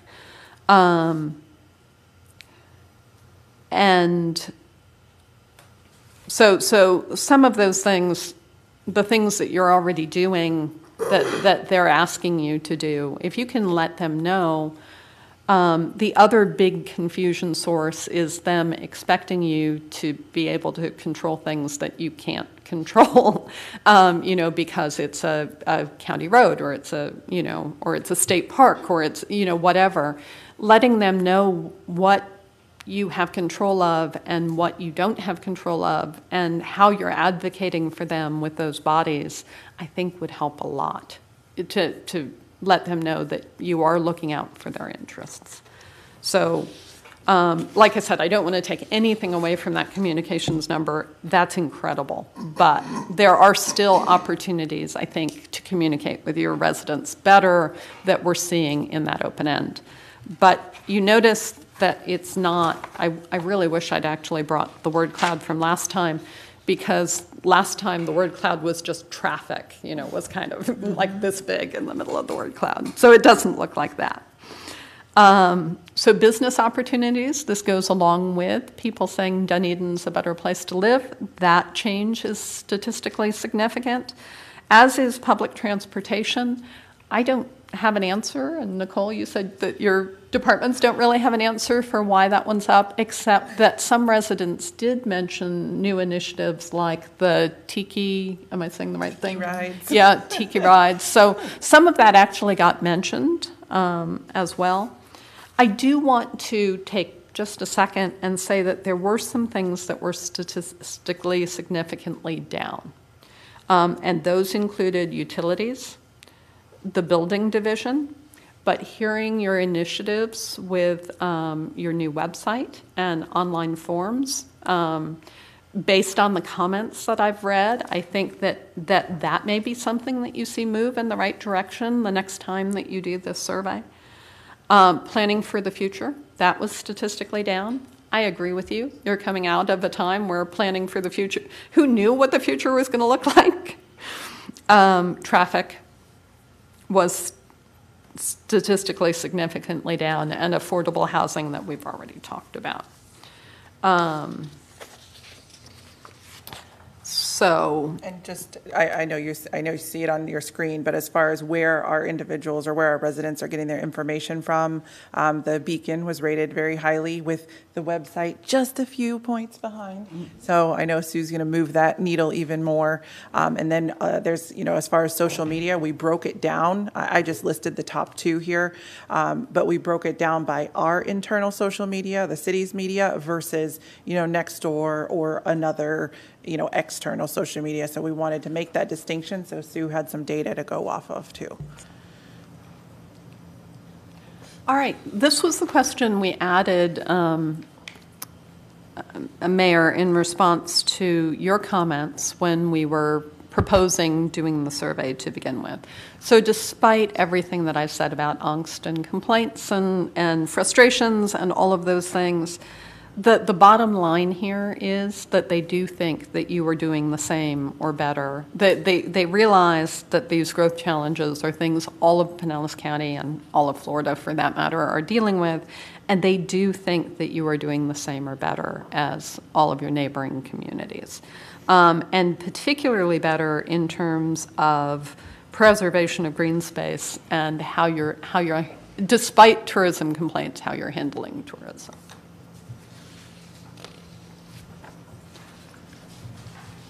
So in terms of what they like best about Dunedin, we're hearing beauty and green spaces and the vast array of things to do and the small town charm with nearby big city amenities, and many comments about your focus on locally owned business, which people love, and the pride, friendliness, and sense of community that Dunedin engenders. So those are some of the themes that we heard in that question. So I know we briefly have talked about this in the beginning, Jennifer had mentioned, but really the purpose of, presenting this data is to really give you the opportunity to digest it, you go over it, pick it apart. I think, 193 pages of open-ended comments. And we cut the open ends down. And we did, when I came on board, for me, data, to be able to quantify data by percentages and things like that is very helpful. We know the residents, they really like some of the open ends. So where we could transition open-ended questions to like a multiple choice or present it in that way, we did make a few of those changes. But again, moving forward, I know it's a lot to go over. There's a lot of information in here, which is great because that gives us, opportunities to, communicate, to, create an action plan. And then as Jennifer had mentioned, also knowing that our budget is aligning with what we're seeing out of this survey. There is some really good meat in those 190 pages. We went through every single comment, so. So with that, are there any questions? Okay, let's start. I'll start on this end for the first round. Okay, yes, wait a minute, I would have to find all my things. I told Jennifer the same thing. There were two things that sort of, stuck in my mind that, for one thing, on the Pinellas Trail, although we don't control it, I think an easy fix is we can have them redo those signs, walking bicyclists. They are very worn. That's a... Can I just tell you what's going on with that? Are we getting there? Well, there's a differing of opinion going on right now. So we have those markings, right? And it's the feeling of the traffic engineers at Forward Pinellas that they should go to the national standard of slower be right and faster be left, which I guess is a known national standard, although everybody we know knows the markings. And so just at the last meeting, I think it was last week, I had the conversation that and others agreed, there's not a mechanism to make this happen yet, but the discussion was, look, Dunedin is the busiest place on the trail in the county. All the people say that, all the counts, and apparently we don't have a speeding problem. That's what we were hearing. They did a speed study. The problem is when the walkers are going 3 to 5 miles an hour and the bicyclists are going 15 miles an hour. And micro-mobility right. is going 20. That feels so much faster. So what I've asked for is consideration to, in these spots along the trail, I wasn't trying to ask specifically for Dunedin, but definitely for Dunedin, can we widen the trail in places, and can we separate? Like literally, not just a line, like but bollards or something to keep something in just those high, busy areas. But your residents would be happy even with just repainting, right? And so, but I heard it over and over and so over again. I have brought it forward. Haven't gotten confirmation, but just so you know. No, that's one of our top 5. Whether it will ever happen, I don't know. Some of the things that I was sort of interested in was, I don't think we've had things about water quality for 20, 30, years. And yet we were getting on that, and I read them all, made my head spin, but, on water quality. And again, though, we did have an unfortunate accident, at our water plant that, things will happen. And maybe, that's another thing of communication. But I was surprised at that. Could I just ask, when did our water issue happen? September of last year. So we were it was actually, we were fully back to the reverse osmosis function in December, and then this was February, People March. were like, probably bad timing. They're still remembering it. First time, Yeah. but, The film. And again, I said it could be just the proximity of but I was surprised at that. I was surprised at the police, and again, you're going to say, well, they got 80%, but the really very satisfied was 32%, and it seems like that some of that I say angst, you say angst, whatever it is, blah, blah, blah, but was with our community policing, and I talked with Jennifer about that. You know, several years ago, I remember our CPOs being at, I mean, you'd go to a chamber event, you'd go to a downtown merchants event, you'd go to any place, and they were there. You remember that? Yeah. And, you know, And I do see, what's his name? I see him all the time. Terrence Valley. Yeah, Mr. Valley, yeah, Terrence is. I see Terrence, I do see And Terrence. the blonde. Chrissy Campion. Yeah, her. I mean, But, I I see mean, him all the time. I don't know, though, but do you see him all the time walking around downtown? No, that I don't see. See, I mean, you remember Janice Wagner? Yeah. She was downtown. You would see her up and down. So I don't know. It could be, you know. There is a difference. I We've think been you're saying right, that and I- since the last survey. We actually, if you remember from the last survey, we got 2 more. Yes, Yeah. traffic. And there. No, well, Right. community policing officers. So too. I like CPOs. Terrence very much, and I know Christy just came on. Is it Christy? She just came on. But I'm just saying that, you know, and I brought this up with Jennifer, and it may be totally off guard, but, you know, a long time ago, and we did have the neighborhood watch program. It was really strong. You had one person per neighborhood, and we had an excellent guy that did that. And he knew every neighborhood. He knew the neighbors. People really felt like they had a really almost instantaneous way to report things, to get questions on. And I don't think they have that position anymore. They don't. But I saw a lot of really, you know, good feelings that, you know, not only were they being protected, but they were being a part of it. They were a part of protecting their neighborhoods. So, you know, I know Teresa is the, she is the liaison. And maybe she could discuss that, I don't know.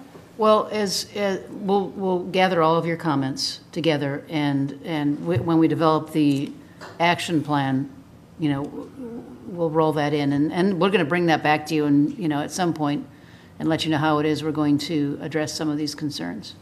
Okay, but I mean, I just wanted to bring that up when we talked. And I think, not to interrupt you, but I think the last time we talked, and it's been quite a while since we discussed it with the sheriff. I mean, when I say quite a while, probably 5, 6, 7, 8 years. I don't know. It went away during the recession. Right. But also, when we tried to, and Jeff, I think you'll remember this, when we were trying to get a new one done in the South Side with Stacy Rush and that group, right? And the sheriff sent, I don't remember who, but there was a couple community meetings, and it inevitably did not do well because there weren't enough people that wanted to be involved. Now, that was just that one area, I'm just saying. And the sheriff just said people don't do the same things they did 20 years ago. And maybe that's true, and maybe this is antiquated, but also if you don't continually carry on a program, how do you know that they will not be more interested?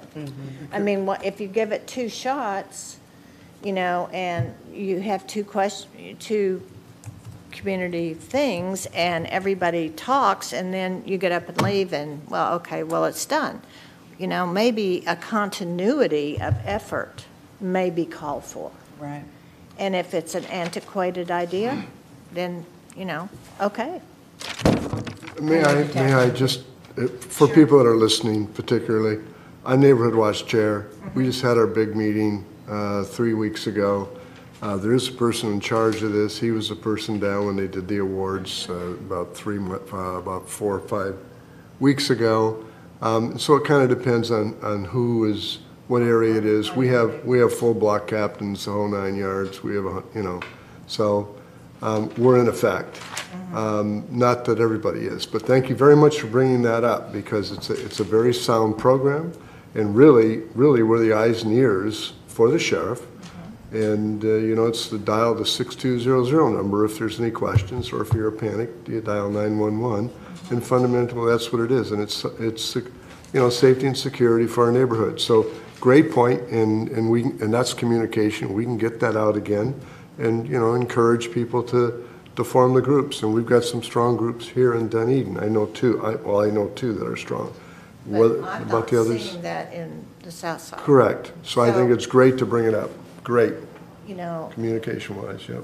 And Mo, I know you're going to stay. Well, yeah, I mean, I also, I guess, like communication, that Ann said. I don't want to take away from the fact that the very satisfied is almost 90% in all areas of police, 93.5 in response time. You know, I was looking at those numbers and looking at it compared to fire, and it's interesting. First of all, I thought to myself, well, it's less because police are enforcing. Correct. Fire are helping. No, correct. And the other thing is interesting. I asked Jennifer yesterday. I said, "How much does we spend on our police contract, our sheriff's contract now? 4.2 million. How much is our fire contract now? Our police service about 8 million. And I guess if you went back 25 years, what we're spending, we'd probably be at about 8 million for sheriff. So we have to ask ourselves too: has it been easier to cut there? Has it been easier to get, you know, as much as we want to get? And if we want more, do we need to just rethink how we structured things originally with the contract and how we structure it now? That maybe it's been too easy as a contract to nip it away a little bit, and it's not. And when we own the department, it is what it is, right? Right. So I think the comments are great. I think, but I think it's a deeper dive, right? Well, oh, yeah. I'm not a statistician, but, I mean, these are just... But Neighborhood Watch, I mean, I remember back the last time we did a big push for it, and oh my God, at the end of it, like I had people ready to shoot themselves trying to get something going in their neighborhood. But, that being said, I mean, I think Commissioner Tornga is a great example of where it works, and it definitely can work. I mean... Well, we had that great guy. You remember? He knew everybody. He did. I remember was it well. out. He knew people, and maybe it's that, you know... Well, we had an annual thank you. Yes, we had an dinner annual for them. thank you dinner for the Neighborhood We did, Watch yeah. people. We did. And so anyway. I forget who it was, but he it was was a lady. great. We have Deputy Skipper now. Yeah, too. Everybody knows Deputy Skipper, so he works the whole thing, but they'll assign somebody. If I want somebody with the dog for a program, it'll be there. But it's not working equally well across, yeah, and great- so great maybe idea. we need to Great figure. point. Okay, so then, Before we leave that topic, I want to, you mentioned the community police officer program, and we'd said this in 2019, and it remained, in fact, it's even more true. Of the 1,715 people who responded to the survey, only 665 could rate the community police officer program. That's only 38%. Everybody else didn't know. So for your residents, it's not a big visible effort. and is that an issue? That's what I'm saying. At one point, I felt with the CPO and our Neighborhood Watch, they were very, very, very visible. And, you know, it's sort of like know the face of who is there to protect and serve. I think that's important. So from the comments, my sense is more that the frustrations are with the sheriff's department, to the extent that residents can distinguish and are communicating who it is that they were having an issue with, from the comment side. Was it more traffic-centered or was this holistic? No, there were comments about rudeness that did not seem to necessarily, there were definitely traffic and speed trap comments, but also just rudeness in dealing with people in non-emergency situations. There were several comments along that line as well. I know that I've got to hit it because I know we've got a lot. Yeah, we have 15 minutes left. Well, after my next 6 pages, I read all those 195 million comments. Well, maybe anything that you want city staff to take a look at. How about Okay. that part? Okay, then on affordable housing. You know, I've really, really been thinking about this, Jeff, and somehow we really have to make that springboard of realizing we're trying to, it's all important, every level, whether it's really people where a roof over their head is not available. I get it. I mean, it's from here to people that are saying, well, I'm making blah, blah, blah, but I still can't, as a teacher, as a fireman, as a policeman, as as one of our servers, whatever, I can't rent or own in this town. That's workforce. I mean, so I think that that's something we're going to have to really struggle with, and how we implement some sort of program that eventually, and I think that would have to be with a lot of help from different levels, that a certain percentage maybe of development would meet some of those expectations. Mm-hmm. So I thought that was very important to me. Downtown parking continues to come up. I was really happy to see that there was a lot of interest in maintaining the charm and the history and the culture, and also that there were a lot of comments on overbuilding on small lot sizes. And that's something we just really tried hard to take a good stand on, and there were a lot of comments in there. Okay, I'll shut up. You happy?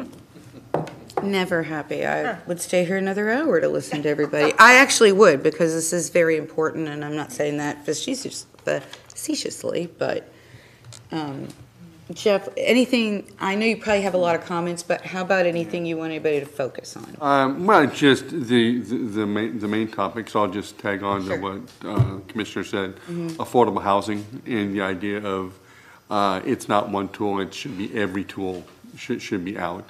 And even things that aren't in our control, but like wages, right, that needs to be a conversation. Certainly understanding that part of affordable housing issue is what the rest of their income is spent on, which is transportation. And when it comes to car payments, when it comes to insurance, when it comes to gas prices, when it comes to maintenance on cars, we got to think equitable transportation. And we need to talk about bicycles, and we need to talk about golf carts and just equitable forms of transportation. And we talk about the trail. One of the things we need to talk about, and I mention it, is why are bicycles on the trail? They're on the trail because they do not feel safe on the roads. And so part of the fix for the trail is also allowing bikes not to be on the trail. Wick said the same thing. When we had this conversation last week, he said the exact same thing. He said you will ultimately remove some of them from the trail if they can be on roads. But that is a long-term, very expensive fix that is going to happen over decades. It doesn't help right now. But if we don't talk about it, it's always long-term. Right. No, you're right. So we have to talk about it. We have to make plans for it. Absolutely. Can I add one little thing in? Sure. ADUs, and that was in my thing, but, you know, we need to go back and really look at our ADUs and create the availability to create. We need ADUs, we need multifamily, we need bicycles, we need multi-use, especially on public transit. We need to talk about public transit a lot more. We need to get our traffic planner so we can accomplish these things that have been on a list for a couple of years. And you know, I'm starting to agree with you. And I also know that, I mean, our team has killed themselves trying to do it. It's a shortage, everywhere and of also these part positions. of the problem, we made great strides with the golf carts. We had a golf cart community that was a wonderful partnership with the city. And we don't have that with bicycles. Bicyclists go, yeah, I'm just getting on my bicycle. And I'm trying to form that group, not to be adversarial, but just to really partner with and see, and we'll see where that goes. That's it for now. Gotcha. Everything. Just a small list. Just a small list. Am I next? You wow, are. okay, this is You're like... closest to me, so I'm going right to you. We didn't ask about the golf course in there, did we? Like in terms of an item? I don't know if we talked about it beforehand. It would have been nice. No, we asked about Sterling driving range, Yeah, and we didn't would've- ask about the golf Not sure course why we because it didn't. was still Was there a too reason? early. Lots of people talked about it. Oh, though. yeah. I know, I mean, I get that, but it would have been nice to see how it ranked on It's some one of of the the other top, Mm-hmm. it's one of the top mentioned items that I can see. Not the same as rating it.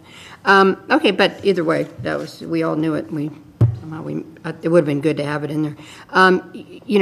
First of all, I mean, not losing sight, it's a very good survey. I mean, what is it? What's the percentage of people very satisfied with Dunedin and looking? City services, 93.6. Yeah, I mean, so it's really good. I mean, and we know it inherently that people love Dunedin, but, and sitting up here, we know inherently the same fears. We have the same fears. I could, some of this, and sometimes it's articulated differently, sometimes with anger, sometimes with love, sometimes with, there's a lot of ways it's said, but, we sit up here and we worry about traffic and we worry about overdevelopment. We just did a huge thing with the overlay to try to help the McMansions. I mean, we know it, we live it, we all love Dunedin, so I don't know there's any surprises in here. It's always a little sobering when you're sitting up here because you do love the city and you're trying hard. But I think, again, it gives us our roadmap.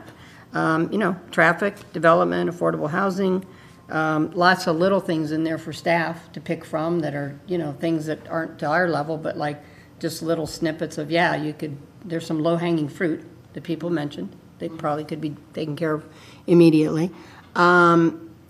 It is interesting because I'm sorry, Commissioner Gau's not in here for me to say this, but I mean, the whole bike path thing, because I mean, I was just walking. Over and over and over again it was mentioned. Right, and I was just walking on Edgewater Park the John Hubbard Linear Park, and I mean, oh my gosh, the bike pedestrian, it's just constant. You're constantly trying to move out of each other's way. Because there's no bike lane there. It's not wide enough. It's constant. It almost makes you feel like, and then, you're walking with people and they're like, why are the bikes on here? Well, because they don't want to be on the road. Well, there's a place on the road. Well, they don't feel safe. It's this big. Yeah. Who could do that? Right. It's actually in the middle of the road. There's not even a bike lane there. No, I mean, it's a real issue, and, we all know, too, when you start getting into neighborhoods and trying to do bike paths, that's its own issue. So there's a lot of issues with that, but I do think, I completely agree with Commissioner Gao, like, we have to look at our master plan and take it on a little bit. You just got to be, because it's just going to sit there forever, which sometimes I think in the whole United States of America, we sit here, and we sit on logical transportation solutions, and 100 years from now, they have the same issues. We'll never resolve them. So I totally agree, Jeff, as you come back about we got to take on the bike stuff a little bit. I do want to say I love the idea of an Edgewater Park dog spray ground. I'm just kidding. I just thought that was an interesting comment. You did see some kind of interesting stuff in here. It'd be kind of cool, but let's see what else. There were some very cool, unique, creative ideas. No, I'm sure that one back there was going nuts reading some of the things they want to do. I mean, nuts in a good way, give me the money for that, I'll do it. I do think it's interesting that public transportation went up. Yeah, but it was talked about over and over and over again in here. Like, it wasn't the top item or anything like that, but it was mentioned a lot more than I expected. It just... Well, you do go back to the whole golf cart, bikes, right. Walking, cars. Yeah. Just the whole way that we bring all those pieces together, and I just think, and then parking versus looper versus ways to get people around. How are we going to get to the? I think it's our greatest challenge as a commission. I mean, it's a Rubik's Cube, but it's a really important Rubik's Cube because it really is going to affect or strangle or cause more frustration in the future. But so those are my thoughts, at least at this point. It's a lot to digest. If I don't get another chance, awesome. Yeah. So value the experience that both of you bring to the table, but Ann, because you do a lot of other surveys, it really is super helpful. Commissioner. All right, I'll try to be very short, so I'm just going to address you, Ann, as it relates to the study. The thing I like about this study the very, very most is that we can use this from a communication standpoint. I think that is the bread and butter of the study. So we see what people have of issues, especially when they're not correct or they need to be redirected or they can be directed. There can be a solution, or there already is a solution, or there's a misunderstanding. And that's what I like best about all of this. In fact, I was going to yell a few minutes ago, and stay on your horse when you were talking about that very subject, and we were talking about some other things here. So that's what I really liked about the study. One of the things that impressed me as I was going through all of it is how many of the things that residents are asking for you're already working on. So I think if you can tell them that will really, really help them know that you are listening, and not just listening, but actually making steps to do something about it. So I think if you can just tell them what you have in the works, that many times that will help hugely. That was my perception having read through everything. Thank you. So to me, that is without regards to the composition or the respondents or whatever have you. I think that's the commonality that you would get out of this, regardless of how many times they've been in there or what have you. They're asking this somewhat the same questions as far as what I could tell that I hear out there, and so that's definitely in constant and it's congruent to what I hear and feel that is happening. I think that's great, and I think if we address a lot of that, we'll be addressing a lot of what our constituents want to hear from us. So thank you. Thank you. Obviously, thank you for everything that you've done. Appreciate it. And Nicole, it was one of those, I'm sure, passion projects for you. So thank you for your efforts. As far as, what do we want to focus on? I mean, you all see what's here, right? But besides what you've already told us, okay, some of the things that really stood out to me when I just look at the general comments, not the statistic part, because you get a real sense when you read through all of that, what are your top issues? And Nicole, I'm a data person too, so I do little hash marks so I know how many there were of each, or, similar. So some of the things that I just want to put out was, more parking, get parking out of the neighborhood, and hang on a second, because there's a correlation. Statistical correlation, Mayor? Stop. And the mentions of transportation and public transportation and access to the parking. And it just, we're already working on all this.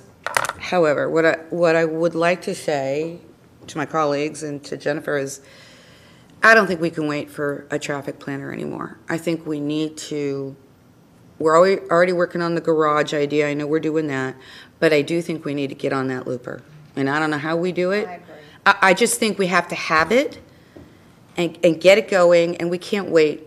We just can't wait. We're on the looper. We've met with a company already and spoken to one on the phone. So I just want to know that that's in there and that there's going to be funding in our budget, because I think that's going to, while you can't build the paradise, pave over paradise, the looper will at least. So that's one piece of it. The other piece of it is, again, and we've already talked about it, I think we need to make maybe a strategy. I'm not talking about a big report, okay, but a cohesive strategy where we're all doing the same thing, where we are pressuring everybody, PSTA, the county, to get better trolley service, more quick trolley service, and that waterborne transportation, because everybody's sort of fighting about all that.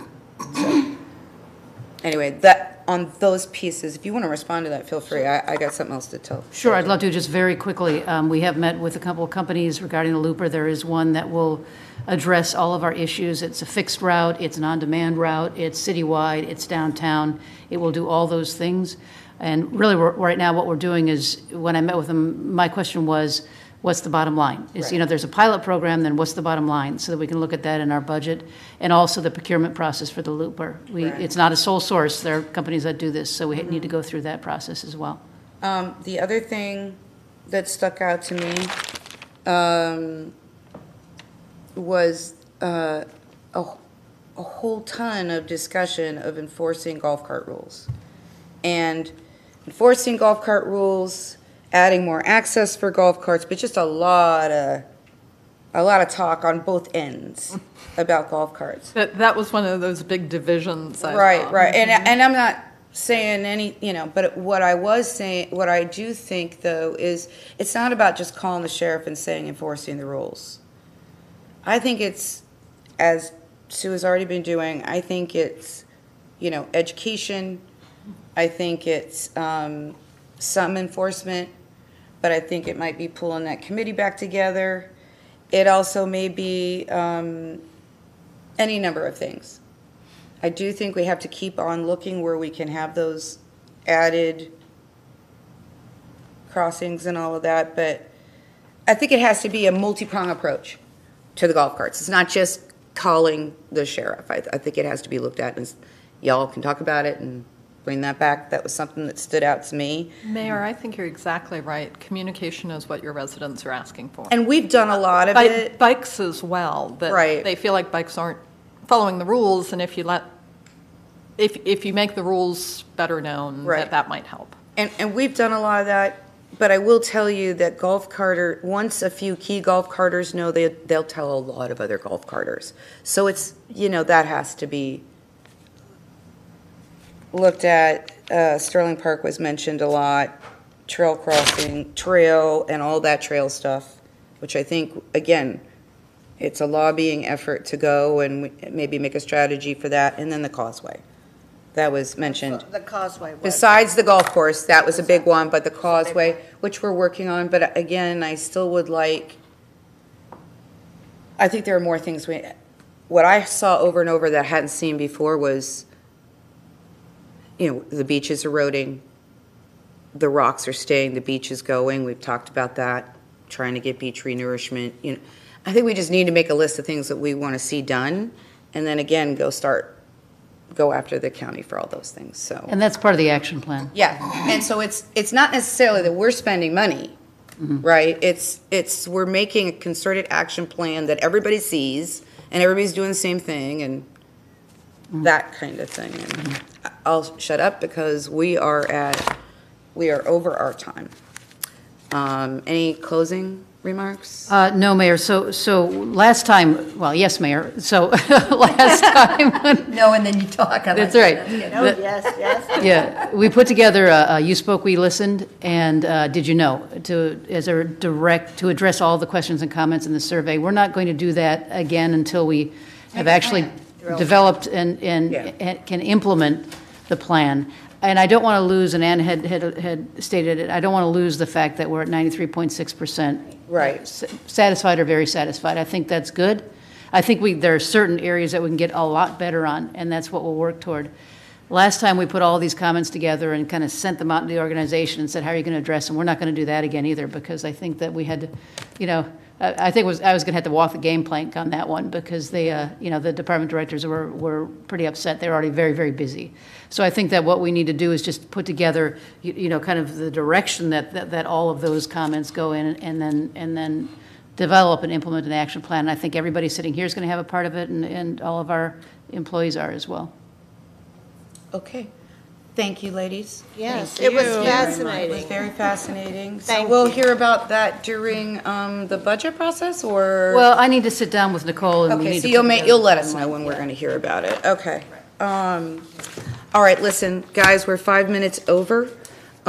So I know that Commissioner Tornga, you had 2 commission discussion items, but we just can't get to it today. Are you able to bring it up at the next meeting? Was it a time-sensitive thing? Is it something you can email us about and we can talk about it at the next meeting, or? Can we talk about it Thursday night? It depends on how long the meeting goes. I mean, Well, how long does everybody have till today? You got to leave? I've got till 1. I can go a little longer. I've got till 1. yeah, but I do. Yeah, I've Oh, got a okay, sorry. conflict too. Okay. I mean, I don't know if I need to stay for that portion. Yeah, and I don't know either. But I'm already past the Yeah. conflict, so. I mean, I think we could see how long, I mean, usually we don't get in those long dialogues late at night. I don't know how long our meeting is gonna be, but. There wasn't one about the Florida League of Cities conference? Yeah, that's kind of short. We should do that. I mean, I think we should talk That about might that be real time quick. sensitive, that was the only reason. So let's do that on Thursday then. We'll talk about that on Thursday. We can do that really quick. We can do that right now, really quick. Now and just get that one. Okay, I'm just saying I have a conflict. That's what I'm Oh, telling I'm you all. sorry, I missed do. that. I mean, already sitting texting yeah. people that were All right, that's what both of us are saying. We'll do the Florida League of City one, especially if it's quick on Thursday. And then at the next Tuesday meeting, we'll bring forward the other item that you emailed about. Okay. Yeah. Okay. Why don't we just put all our stuff at the end of the next meeting? I mean, Thursday's meeting. I mean, are all like the updates? Like the liaison. Well, you've got a big Well, liaison. I know you've got a big update, but I mean, I got a liaison update. I'm going to keep my. all right, so we're going to do the liaison updates on Thursday? Yeah, that's fine. I don't think for Thursday will be real hard. Truthfully. I'll add that to your cheat sheet so that we put it. Well, you add it to the agenda. So people know it's there. Reports. Yeah, there's a section under informational. Yeah, just put commission comments. Under information. Yeah. Okay. Commissioner Franny had asked for a schedule on the pickleball at Eagle Scout Park. I will email it to you. Okay, thank you. Just held up a sign. Okay. All right, thank you, everybody. We will adjourn and continue our conversations on Thursday. Thank you for watching this City of Dunedin government meeting.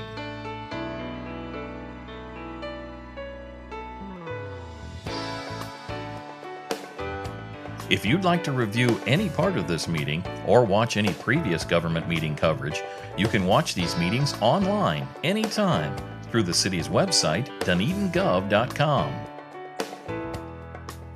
Stay connected with everything Dunedin. Follow the city on this channel and on the city's Facebook page, through Twitter, and on the city's YouTube channel. Thanks again for watching this Dunedin television production.